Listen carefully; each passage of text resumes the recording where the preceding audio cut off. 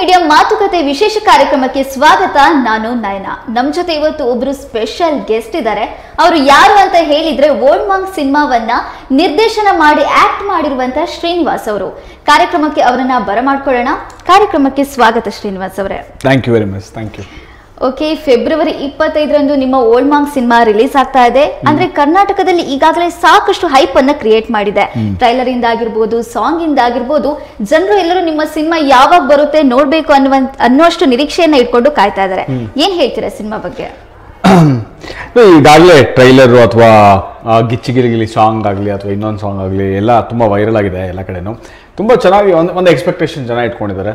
So ನಾನು ಹೋದ cinema Birbal ಕೂಡ ಎಲ್ಲರೂ ತುಂಬ ಜನ ನೋಡಿರೋದ್ರಿಂದ ಇದಕ್ಕೊಂದು ಸ್ವಲ್ಪ ಎಕ್ಸ್ಪೆಕ್ಟೇಷನ್ ಜಾಸ್ತಿ ಇರುತ್ತೆ. ಓಕೆ, ಓಲ್ಡ್ ಮಾಂಕ್ ಹೆಂಗಿರ್ಬೋದು ಅಂತ. So it's a family entertainer cinema. ಎಲ್ಲರೂ ಎಲ್ಲ ವರ್ಗದವರು ಸಿನಿಮಾನ ಥಿಯೇಟ್ರಲ್ಲಿ ಕುತ್ಕೊಂಡು ಎಂಜಾಯ್ ಮಾಡೋಂಥ ಸಿನಿಮಾ ಆಗಿರುತ್ತೆ. ಸೊ ಎಲ್ಲರೂ ಥಿಯೇಟ್ರಿಗೆ ಹೋಗಿ ಫಸ್ಟ್ ಡೇ ಫಸ್ಟ್ ಶೋನೇ ಹೋಗಿ ನೋಡಿ. ಓಕೆ, ಖಂಡಿತವಾಗ್ಲೂ ನೀವು ಹೇಳಿದ ಹಾಗೆ ಫಸ್ಟ್ ಡೇ ಫಸ್ಟ್ ಶೋಗೆ ನಾನಂತೂ ಹೋಗ್ತೀನಿ. ಸೊ ಎಲ್ಲರೂ ಕೂಡ ಬರಲಿ ಅಂತ ನಾವು ಕೂಡ ಕೇಳ್ಕೊಳ್ತೀವಿ.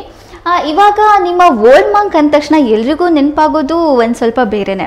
ಏನಿದು ಓಲ್ಡ್ ಮಾಂಕ್ ಇರ್ಬೋದು ಅಂತ ಎಲ್ರಿಗೂ ಕ್ಯೂರಿಯಾಸಿಟಿ ಆಗುತ್ತೆ. ನಿಮ್ಮ ಶೀರ್ಷಿಕೆನೆ ನಮ್ಗೆ ಬಹಳಷ್ಟು ಕುತೂಹಲವನ್ನ ಹುಟ್ಟಿಸಿತು. ಸೊ ಈ ಓಲ್ಡ್ ಮಾಂಕ್ ಅಂತ ಯಾಕೆ ಹೆಸರಿಟ್ರಿ ಅಂತ ಈ ಒಂದು ಸಿನಿಮಾಗೆ? ಏನ್ ಅನ್ಸುತ್ತೆ ನಿಮ್ಗೆ? ನನಗೆ ನೆನಪಾಗೋದು ಬೇರೆ. ಹಂಗಾರೆ ಏನೋ ಇದೆ, ಸಮಥಿಂಗ್ ಇಷ್ಟೇ. ಓಕೆ, ಓಲ್ಡ್ ಮಾಂಕ್ ಯಾಕೆ ಅಂದ್ರೆ ಓಲ್ಡ್ ಮಾಂಕ್ ನಾವು ಕನ್ನಡಕ್ಕೆ ಲಿಟರಲ್ ಆಗಿ ಟ್ರಾನ್ಸ್ಲೇಟ್ ಮಾಡಿದ್ರೆ ಹಳೆ ಸನ್ಯಾಸಿ ಅಲ್ವಾ. ಸೊ ಈ ಸಿನಿಮಾ ದೇವಲೋಕದಲ್ಲಿ ಓಪನ್ ಆಗೋದು. ಆ್ಯಕ್ಚುಲಾಗಿ ನಾರದನ ಕತೆ. ಶ್ರೀಕೃಷ್ಣ ಪರಮಾತ್ಮ ನಾರದನಿಗೆ ಶಾಪ ಕೊಡ್ತಾನೆ. ಭೂಲೋಕಕ್ಕೆ ಬಂದು ಏನಕ್ಕೆ ಅದನ್ನ ನೀವು ಸಿನಿಮಾದಲ್ಲಿ ನೋಡ್ಬೇಕು. ಏನಕ್ಕೆ ಶಾಪ ಕೊಡ್ತಾನೆ, ಯಾವ ಥರ ಶಾಪ ಕೊಡ್ತಾನೆ, ಆಮೇಲೆ ಏನಾಗುತ್ತೆ ಅಂತ. ಸೊ ಆ ಇಡೀ ಸಿನಿಮಾ ನಾರದನ ಮೇಲೆ ಹೋಗುತ್ತೆ. So Narada is an old monk ಅಂದರೆ ಹಳೆ ಸನ್ಯಾಸಿ. ಸೊ ಸನ್ಯಾಸಿ ಮೇಲಿರುವಂಥ ಕತೆಗೆ ಅದಕ್ಕೆ ಓಲ್ಡ್ ಮಾಂಕ್ ಅಂತ ಟೈಟ್ಲ್ ಇಟ್ಟಿದ್ದೀವಿ. ಸೊ ನಾರದನ ಕತೆ ನಾವು ಸಿನಿಮಾದಲ್ಲಿ ನೋಡ್ಬೇಕು. ಬೇರೆ ಏನೇನೋ ಯೋಚನೆ ಮಾಡ್ಬಿಡಿ. ಅಲ್ಲೂ ಕಿಕ್ ಕೊಡುತ್ತೆ, ಇಲ್ಲೂ ಕಿಕ್ ಕೊಡುತ್ತೆ. ಡೋಂಟ್ ವರಿ, ಅದೆಷ್ಟು ಕಿಕ್ ಕೊಡುತ್ತೆ ಇದು ಅಷ್ಟೇ ಕಿಕ್ ಕೊಡುತ್ತೆ. ಓಕೆ, ಖಂಡಿತವಾಗ್ಲು. ಸೊ ನೀವು ಹೇಳಿದ ಹಾಗೆ ನಾರದನ ಕತೆನ ನೋಡೋದಕ್ಕೆ ವೀಕ್ಷಕರೆಲ್ಲರೂ ಕಾಯ್ತಾ ಇದ್ದಾರೆ. ಇದೆಷ್ಟು ಓಲ್ಡ್ ಮಾಂಕ್ ಆಯ್ತು, ಟ್ರೈಲರ್ ಕೂಡ ರಿಲೀಸ್ ಮಾಡಿದ್ದೀರಾ. ಟ್ರೈಲರ್ ಕೂಡ ಸಿಕ್ಕಾಪಟ್ಟೆ ಡಿಫ್ರೆಂಟ್ ಆಗಿದೆ. ನಾನು ಟ್ರೈಲರ್ ನೋಡಿದಾಗ ಅದರಲ್ಲಿ ಬರುವಂತ ಪ್ರತಿಯೊಂದು ಲೈನ್ ಅನ್ನು ನಾನು ಅಬ್ಸರ್ವ್ ಮಾಡಿದೆ. ಬಟ್ ಅದನ್ನ ತುಂಬಾ ಡೀಪ್ ಆಗಿ ಅಬ್ಸರ್ವ್ ಮಾಡಿದಾಗ ಅದರಲ್ಲಿ ತುಂಬಾನೇ ವಿಶೇಷತೆ ಇದೆ. ಅಂದ್ರೆ ನಾನು ಒಂದಿಷ್ಟು ಲೈನ್ಗಳನ್ನ ಇಲ್ಲಿ ಬರ್ಕೊಂಡು ಬಂದಿದ್ದೀನಿ. No Oscar award winning film ಅಂತೆಲ್ಲ ಸೊ ಹಾಕಿದ್ರೆ ಇದು ಯಾರಿಗೆ ಬಂತು ಇಷ್ಟು ಕ್ರಿಯೇಟಿವ್ ಆಗಿರುವಂತ ಥಿಂಕಿಂಗ್? ನೀವೇ ಯೋಚನೆ ಮಾಡಿ. ಏನ್ ಗೊತ್ತಾ, ಯಾವಾಗಲೂ ನಾವು ಸಿನಿಮಾದಲ್ಲಿ ಏನ್ ಮಾಡ್ತೀವಿ, ಯಾರು ಏನೇನು ಮಾಡಿದಾರೆ ಅಂತ ಹಾಕ್ತಿವಿ. ನಾವು ಯಾರು ಏನೇನು ಮಾಡಿಲ್ಲ ಅಂತ ಹಾಕೋಣ ಅಂತ ಅನ್ಕೊಂಡ್ವಿ. ಸೊ ಅದಕ್ಕೆ not from the makers of KGF ಏನೋ ಟ್ರಿಪಲ್ ಆರ್ ಹಾಕಿದ್ವಿ. Music not scored by AR Rahman ಅಂತ ಹಾಕಿದ್ವಿ. Film not return and directed by Upendra ಅಂತ ಹಾಕಿದ್ವಿ. ಸೊ ಅಂದ್ರೆ ಜನರಲ್ ಆಗಿ ಯಾವಾಗಲೂ ಅಷ್ಟಲ್ವಾ, ಸಿನಿಮಾದಲ್ಲಿ ಯಾರು ಕೆಲಸ ಮಾಡಿದ್ವಿ ಅಂತ ಹಾಕ್ತಾರೆ. ಆ ದೊಡ್ಡ ಟೆಕ್ನಿಷಿಯನ್ ಮಾಡಿದ್ರೆ ಅವರು ಆ ಸಿನಿಮಾಲ್ ವರ್ಕ್ ಮಾಡಿದಾರೆ ಅಂತ ಹೇಳ್ತಾರೆ. ಯಾರು ಮಾಡಿಲ್ಲ ಅಂತ ಹೇಳ್ಕೊಂಡು ಹೋಗೋಣ, ನಮ್ದ್ರಲ್ಲ ದೊಡ್ಡ ಟೆಕ್ನಿಷಿಯನ್ಸ್ ಯಾರು ಮಾಡಿಲ್ಲ ಅಂತ ಹೇಳೋಣ ಅಂತ. ಸೊ ಹಂಗಾಗಿ ಐಡಿಯಾ ಬಂದಿದೆ ಅಷ್ಟೇ. ನಿಮ್ದ ಕ್ರಿಯೇಟಿವಿಟಿ ಅಷ್ಟೊಂದು ಏನೋ ಅಲ್ಪ ಸ್ವಲ್ಪ ಏನೋ ಮಾಡ್ಬೇಕಾಗುತ್ತಲ್ಲ. ಜನಕ್ಕೆ ಪ್ರೆಸೆಂಟೇಷನ್ ತುಂಬಾ ಇಂಪಾರ್ಟೆಂಟ್. ಇವಾಗ ನಾವು ಸುಮ್ಮನೆ ಒಂದು ಜನರಲ್ ಆಗು ಪ್ರೆಸೆಂಟ್ ಮಾಡ್ಬೋದು. ಈಗ ಇಡ್ಲಿನ ಇಡ್ಲಿ ತರನೂ ಕೊಡ್ಬೋದು, ಅದಕ್ಕೆ ಸ್ವಲ್ಪ ಚಾಟ್ ಮಸಾಲ ಹಾಕ್ಬಿಟ್ಟು ಮಸಾಲಾ ಇಡ್ಲಿ ಅಂತಾನು ಕೊಡ್ಬೋದು. ಸೊ ಬೇರೆ ಬೇರೆ ತರ ಕೊಡ್ಬೋದು. ಬಟನ್ ಇಡ್ಲಿ ಮಾಡ್ಬೋದು, ಒಂದೇ ಇಡ್ಲಿ ಹಿಟ್ಟಲ್ಲಿ ಏನ್ ಬೇಕಾದ್ರೂ ಮಾಡ್ಬೋದು. ಸೊ ನೀವೇನು ಕೊಡ್ತೀರೋ ಒಬ್ರಿಗೆ ಹೆಂಗೆ ಕೊಡ್ತೀರೋ ಅದೇ ಡಿಶ್ನ ಅದೇ ಬೆಳಗ್ಗೆ ಇದ್ರೆ ಅದೇ ಥರ ಕೊಟ್ಟರೆ ಬೋರ್ ಆಗಿರುತ್ತೆ. ಅದೊಂದು ಸ್ವಲ್ಪ ಮಿಕ್ಸ್ ಅಂಡ್ ಮ್ಯಾಚ್ ಮಾಡಿ ಡಿಫ್ರೆಂಟ್ ಆಗಿ ಕೊಟ್ಟರೆ ಎಂಜಾಯ್ ಮಾಡ್ತಾರೆ. ಖಂಡಿತವಾಗ್ಲೂ ಹೌದು. ನಾನಂತೂ ನಿಮ್ಮ ಟ್ರೈಲರ್ನ ಮಸಾಲೆ ಇಡ್ಲಿ ಅಷ್ಟೇ ಎಂಜಾಯ್ ಮಾಡಿದ್ದೀನಿ. ಓಕೆ, ಗಿಚ್ಚಿಗಿಲಿಗಿಲಿ ಸಾಂಗ್ ಕೂಡ ರಿಲೀಸ್ ಆಗಿದೆ. ಅದು ಕೂಡ ಸಿಕ್ಕಾಪಟ್ಟೆ ಡಿಫ್ರೆಂಟ್ ಆಗಿದೆ. ಅದ್ರ ಬಗ್ಗೆ ಏನು ಹೇಳ್ತೀರಾ? ನಾವು ಆ್ಯಕ್ಚುಲಿ ಸಿನಿಮಾದಲ್ಲಿ ಒಂದು ಡುಯೆಟ್ ಸಾಂಗ್ ಹಾಕೋಣ ಅಂದ್ಕೊಂಡಿದ್ವಿ. ಅದಕ್ಕೆ ಯಾವ ಥರ ಸಾಂಗ್ ಮಾಡಬೇಕು ಅಂತ ಯೋಚನೆ ಮಾಡ್ತಾ ಇರಬೇಕಾದ್ರೆ ಸುಮಾರು ಟ್ಯೂನ್ಸ್ ಮಾಡಿದ್ವಿ. ಅದಕ್ಕೆ ಲಿರಿಕ್ಸು ಬರೀಸಕ್ಕೆ ಟ್ರೈ ಮಾಡ್ತಾ ಇದ್ವಿ. ನನ್ನ ಅಸೋಸಿಯೇಟ್ ಡೈರೆಕ್ಟರ್ ಒಬ್ಬ ಇದ್ದಾರೆ, ಅವ್ನು ರಾಯಚೂರು ಕಡೆ. ಅವನು ಈ ಗಿಚ್ಚಿಗಿಲಿಗಿಲಿ ಸಾಂಗ್ ನೋಡ್ತಾ ಇದ್ದ. ಅದು ಆ್ಯಕ್ಚುಲಾಗಿ ಒಂದು ಅಲ್ಲಿನ ಫೋಕ್ ಸಾಂಗ್. ಅದು ಆಯಿತು, ಯಾವುದು ಸಾಂಗ್ ಇಷ್ಟು ಚೆನ್ನಾಗಿದೆಯಲ್ಲ, ಅಪೋಸ್ ಹುಡುಗಿ ಪ್ರಪೋಸ್ ಮಾಡಿ ಎಷ್ಟು ಬೈಕ್ ಸಿಂಪಲ್ ಆಗಿ ಬರುತ್ತೆ, ಎಲ್ಲರೂ ಹಾಡ್ಬೋದು ಆ ಸಾಂಗ್ನ. ಅವಾಗ ನೋಡಿದ್ರೆ ತುಂಬ ಇಷ್ಟ ಆಯಿತು. ಆಮೇಲೆ ರೈಟ್ಸ್ ಯಾರ ಹತ್ರ ಇದೆ ಅಂತ ಚೆಕ್ ಮಾಡಿದ್ವಿ. ಆನಂದ್ ಅವ್ರ ಹತ್ರ ರೈಟ್ಸ್ ಇತ್ತು. ಸೊ ಅವ್ರ ಹತ್ರ ಇಸ್ಕೊಂಡು ಆಮೇಲೆ ಆ ಕಂಪೋಸರ್ ಅಂದರೆ ಲಿರಿಕ್ ರೈಟ್ರು ಆಮೇಲೆ ಸಿಂಗರ್ ಅವ್ರು ಆ್ಯಕ್ಚುಲಾಗಿ ಹುಬ್ಳಿಲಿ ಒಂದು ಇಸ್ತ್ರಿ ಅಂಗಡಿ ಇಟ್ಕೊಂಡಿದ್ದಾರೆ. ಸೊ ಅವ್ರನ್ನೇ ಕರೆಸಿ ಅವ್ರ ಕೈಲಿ ಹಾಡಿಸಿ ಪ್ರೆಸೆಂಟ್ ಮಾಡಿದಂಥ ಹಾಡು. ಹರ್ಷ ಮಾಸ್ಟರ್ ಕೊರಿಯೋಗ್ರಫಿ ಮಾಡಿದ್ದಾರೆ. ತುಂಬಾ ಚೆನ್ನಾಗಿ ಬಂದಿದೆ ಸಾಂಗ್. ಫುಲ್ ಕಲರ್ಫುಲ್ ಆಗಿ ಕೂಡ ತುಂಬಾ ಚೆನ್ನಾಗಿದೆ. ತುಂಬಾ ಕಲರ್ಫುಲ್ ಆಗಿ ಬಂದಿದೆ ಸಾಂಗ್. ಡಿಫರೆಂಟ್ ಆಗಿ ಅಪೋಸ್ ಹುಡುಗಿ ಪ್ರಪೋಸ್ ಮಾಡಿದ್ರೆ ಏನಾಗುತ್ತೆ ಸಿನಿಮಾದಲ್ಲಿ ನೋಡ್ಬೇಕಲ್ವಾ? ನೋಡ್ಬೇಕು, ಸಿನಿಮಾದಲ್ಲಿ ನೋಡ್ಬೇಕು ಅದೆಲ್ಲ. ಓಕೆ, ಸೊ ನಿಮ್ಮ ಒಂದು ಸಿನಿಮಾದ ಪಾತ್ರಗಳ ಬಗ್ಗೆ ಹೇಳೋದಾದ್ರೆ ಶ್ರೀನಿವಾಸ್ ಅವರೇ, ಎಲ್ಲರಿಗೂ ಸಿನಿಮಾದಲ್ಲಿ ಎಸ್ ನಾರಾಯಣ್ ಅವ್ರು ಆ್ಯಕ್ಟ್ ಮಾಡಿದ್ದಾರೆ, ಸಿ ಕೆ ಚಂದ್ರ ಅವ್ರು ಆ್ಯಕ್ಟ್ ಮಾಡಿದ್ದಾರೆ, ಅದಿತಿ ಅವ್ರು ಆ್ಯಕ್ಟ್ ಮಾಡಿದ್ದಾರೆ, ಸುಜಯ್ ಶಾಸ್ತ್ರಿ ಅವ್ರು ಆ್ಯಕ್ಟ್ ಮಾಡಿದ್ದಾರೆ, ಅರುಣಾ ಬಾಲರಾಜ್ ಆ್ಯಕ್ಟ್ ಮಾಡಿದ್ದಾರೆ, ಸುದೇವ್ ನಾಯರ್ ಅಂತ ಆ್ಯಕ್ಟ್ ಮಾಡಿದ್ದಾರೆ. ವಿಶೇಷತೆ ಏನು ಅಂದರೆ ಎಸ್ ನಾರಾಯಣ್ ಸರ್ಗೆ ನಾವು ಆ್ಯಕ್ಚುಲಾಗಿ ಕತೆ ಹೇಳಕ್ಕೆ ಹೋದಾಗ ಅವ್ರಿಗೆ ಹೆಂಗೆ ಕತೆ ಒಪ್ಸೋದು ಅಂತ, ಯಾಕೆಂದರೆ 50 ಸಿನಿಮಾ ಡೈರೆಕ್ಟ್ ಮಾಡಿದ್ದಾರೆ, ತುಂಬ ದೊಡ್ಡ ಕಲಾವಿದರು, ತುಂಬ ದೊಡ್ಡ ಡೈರೆಕ್ಟ್ರು ಅದು ಎಲ್ಲದಕ್ಕಿಂತ ಹೆಚ್ಚಾಗಿ. ಸೊ ಅವ್ರಿಗೆ ಫಸ್ಟ್ ಹೋಗಿ ಹೇಳಿದ್ದು ಅಂದರೆ, ಸರ್ ನಿಮ್ಮ ಹೆಸರಲ್ಲೇ ಒಂದು ಕ್ಯಾರೆಕ್ಟರ್ ಮಾಡಿದ್ದೀವಿ. ಏನು ಸರ್ ಹೆಂಗಿರುತ್ತೆ ಅಂದರೆ, ನೀವು ಎಲ್ಲ ವಿಚಾರದಲ್ಲೂ ಎಸ್ ನಾರಾಯಣ, ಲವ್ ವಿಚಾರದಲ್ಲಿ ಮಾತ್ರ ನೋ ನಾರಾಯಣ. ಸೊ ಅವರು ಎದ್ದು ಬಿದ್ದು ನಾಗಕ್ಕೆ ಸ್ಟಾರ್ಟ್ ಮಾಡೋರು. ಅದಕ್ಕೆ ಇಂಪ್ರೆಸ್ ಆಗ್ಬಿಟ್ರು ಆ್ಯಕ್ಚುಲಾಗಿ. ಸಾಕಲಾಗಿದೆ ಕಂಡ್ರೆ ಫಸ್ಟ್ ಎಸ್ ನಾರಾಯಣ ಅವ್ರನ್ನ ಟ್ರೋಲ್ ಮಾಡಿದ್ದೆ ನಾವು. ಸೊ ಹಾಗಾಗಿ ಆಮೇಲೆ ಕಥೆ ಕೇಳಿದ್ಮೇಲೆ ತುಂಬ ಇಷ್ಟಪಟ್ಟರು. ಸೊ ಅದಾದಮೇಲೆ ಒಪ್ಕೊಂಡ್ರು. So every day use to have fun. S Narayan sir settle ಇದ್ರೆ ಹೆಂಗೆ ಅಂದರೆ ಒಂಥರ ಸೆಲೆಬ್ರೇಷನ್ ಥರ ಎವ್ರಿ ಡೇ ಡೈಲಿ ಒಂದಷ್ಟು ಕತೆಗಳು, ಒಂದಷ್ಟು ಮಜಾ, ಏನೇನೋ ಒಂದಷ್ಟು ವಿಷಯಗಳು ಹೇಳೋರು. ಎಂಜಾಯ್ ಮಾಡ್ಕೊಂಡು ಸಿನಿಮಾ ಶೂಟ್ ಮಾಡ್ತಾ ಇದ್ವಿ ನಾವು ಯಾವಾಗಲೂ. ಇನ್ನು ಸಿ ಕೆ ಚಂದ್ರ ಸರ್ಗೆ ಹೇಳಂಗಿದ್ರೆ ಅವ್ರ ಹತ್ರ ಕತೆ ಹೇಳಕ್ಕೆ ಹೋದಾಗ, ಸರ್ ಒಂದು ಸಣ್ಣ ಪ್ರಾಬ್ಲಮ್ ಇದೆ, ಕತೆ ಹೇಳ್ತೀನಿ ಆಮೇಲೆ ಪ್ರಾಬ್ಲಮ್ ಏನು ಅಂತ ಹೇಳ್ತೀನಿ ಅಂದೆ. ಆಯಿತು ಅಂದ್ಬಿಟ್ಟು ಕತೆ ಎಲ್ಲ ಹೇಳಿದೆ. ಸಖತ್ತಾಗಿದೆ ಶ್ರೀನಿ, ಮಾಡೋಣ, ಯಾವ್ದು ಬೇಕು ಡೇಟ್ಸು ಅಂದರು. ಸರ್ ಅಂದರೆ ಪ್ರಾಬ್ಲಮ್ ಹೇಳಿದ್ನಲ್ಲ. ಏನು ಪ್ರಾಬ್ಲಮ್? ಏನಿಲ್ಲ ಸರ್, ಮೀಸೆ ತೆಗಿಬೇಕು ಸರ್. ಏನು ಮೀಸೆ ತೆಗಿಯೋ? ಅಯ್ಯೋ ಅಲ್ಲಪ್ಪ, ಇಷ್ಟು ಕಂಟಿನ್ಯೂಟಿ ಇದೆ ಸೀರಿಯಲ್ಲು, ಅದು ಇದು ಬೊಂಬಾಟ್ ಭೋಜನ ಎಲ್ಲ ಹಿಂಗೆ. ಸರ್ ಇಲ್ಲ ಸರ್, ಇದೊಂದೇ ಪ್ರಾಬ್ಲಮ್ ಸರ್, ಮೀಸೆ ತೆಗಿಬೇಕು. ಸೊ ಅವರು ಒಬ್ಲೈಜ್ ಮಾಡಿ ಮಾಡಿದ್ರು. ಒಂದಷ್ಟು ದಿನ ಅವರು ಬೊಂಬಾಟ್ ಭೋಜನ ಕಾರ್ಯಕ್ರಮದಲ್ಲಿ ಮೀಸೆ ಇರಲಿಲ್ಲ. ಓಕೆ, ಸೊ ಅದಕ್ಕೆ ಕಾರಣಕರ್ತ ನಾನೇ. ಸೊ ಹಾಗಾಗಿ ಒಬ್ಬೊಬ್ರಿಗೂ ಕತೆ ಹೇಳಬೇಕಾದ್ರೆ, ಒಬ್ಬೊಬ್ರ ಜೊತೆನೂ ಶೂಟ್ ಮಾಡ್ಬೇಕಾದ್ರೆ ತುಂಬ ಒಳ್ಳೊಳ್ಳೆ ಇನ್ಸಿಡೆಂಟ್ಸ್ ನಡೆದಿದೆ. We have super fun. So ಸೆಟ್ಟಲ್ಲಿ fun ಮಾಡ್ಕೊಂಡೆ ಮೂವಿ ಮಾಡಿಬಿಟ್ಟಿದ್ರಾ? ಮಾಡಲೇಬೇಕು. ಖಂಡಿತವಾಗ್ಲೂ ಶ್ರೀನಿವಾಸ್ ಅವರೇ, ನಿಮ್ಮ ಕಥೆನ ಕೇಳಿದ್ಕೊಳ್ಳೆ ನನಗೂ ಕೂಡ ಸಿಕ್ಕಾಪಟ್ಟೆ ಖುಷಿ ಆಗ್ತಿದೆ. ಮೂವಿ ಬಗ್ಗೆ ಇನ್ನೂ ನಿರೀಕ್ಷೆ ಜಾಸ್ತಿನೇ ಆಗ್ತಾ ಇದೆ. ಸೊ ಇವಾಗ ನಿಮ್ಮ ಬೀರ್ಬಲ್ ಮೂವಿ ಆಗಿರ್ಬೋದು, ಶ್ರೀನಿವಾಸ್ ಕಲ್ಯಾಣ ಆಗಿರ್ಬೋದು, ಪ್ರತಿಯೊಂದು ಕೂಡ ಡಿಫ್ರೆಂಟ್ ಮೂವೀಸ್. ಒಂದ್ ಮೂವಿಗೆ ಇನ್ನೊಂದು ಮೂವಿ ಹೋಲಿಕೆ ಅನ್ನೋದೇ ಇಲ್ಲ. ಸೊ ಓಲ್ಡ್ ಮಾಂಕನ್ ಕೂಡ ನಾವು ಅದೇ ರೀತಿ ನಿರೀಕ್ಷೆ ಮಾಡ್ಬೋದಾ? ಈ ಎಲ್ಲಾ ಮೂವಿಗಳಿಗಿಂತ ಡಿಫ್ರೆಂಟ್ ಆಗಿರುತ್ತೆ ಅಂತ ಅನ್ಕೋಬಹುದಾ? ಹೌದು, ಡಿಫ್ರೆಂಟ್ ಏನೋ ಆಗಿರುತ್ತೆ. ಅಂದ್ರೆ ಶ್ರೀನಿವಾಸ ಕಲ್ಯಾಣ ಎಲ್ಲ ಯೂತ್ಸ್, ಯಂಗ್ಸ್ಟರ್ಸ್ ನೋಡಿದಂಥ ಸಿನಿಮಾ, ಅವ್ರಿಗೆ ಇಷ್ಟ ಆಗಿದ್ದ ಸಿನಿಮಾ. ಬೀರ್ಬಲ್ ಎಲ್ರಿಗೂ ಥ್ರಿಲ್ಲರ್ ಸಿನಿಮಾ, ಸೊ ಅದು ಬೇರೆ ಜಾನರು. ಓಲ್ಡ್ ಮಾಂಕ್ ಕೂಡ ಬೇರೆ ಜಾನರು, ಅಂದರೆ ಫ್ಯಾಮಿಲಿ ಎಂಟರ್ಟೈನರ್ ಸಿನಿಮಾ. ನಾವು ನೀವು ನೋಡ್ಬೋದು, ನಿಮ್ಮ ಮನೇಲಿರೋ ಅಪ್ಪ ಅಮ್ಮನೂ ಕರ್ಕೊಂಡ್ಬಂದು ನೋಡ್ಬೋದು. ಆ ಥರ ಎಲ್ಲ ವರ್ಗದವರು ಕೂತ್ಕೊಂಡು ನೋಡ್ಬೋದು ಆ ಸಿನಿಮಾನ. ಅಂದರೆ ಏನೋ ಒಂದು ಪರ್ಟಿಕ್ಯುಲರ್ ಕ್ಯಾಟಗರೈಸ್ಡ್ ಆಗಿ ಬರೀ ಓಕೆ ಕಾಲೇಜ್ ಸ್ಟೂಡೆಂಟ್ಸ್ಗೆ, ಬರೀ ಫ್ಯಾಮಿಲಿನವ್ರಿಗೆ, ಬರೀ ಏನೋ ಆಟೋ ಡ್ರೈವರ್ಗಳಿಗೆ, ಆ ಥರ ಅಲ್ಲ. ಯಾರು ಬಂದು ನೋಡಿದ್ರು ಎಂಜಾಯ್ ಮಾಡೋಂಥ ಸಿನಿಮಾ ಓಲ್ಡ್ ಮಾಂಕಲ್ಲಿರುತ್ತೆ.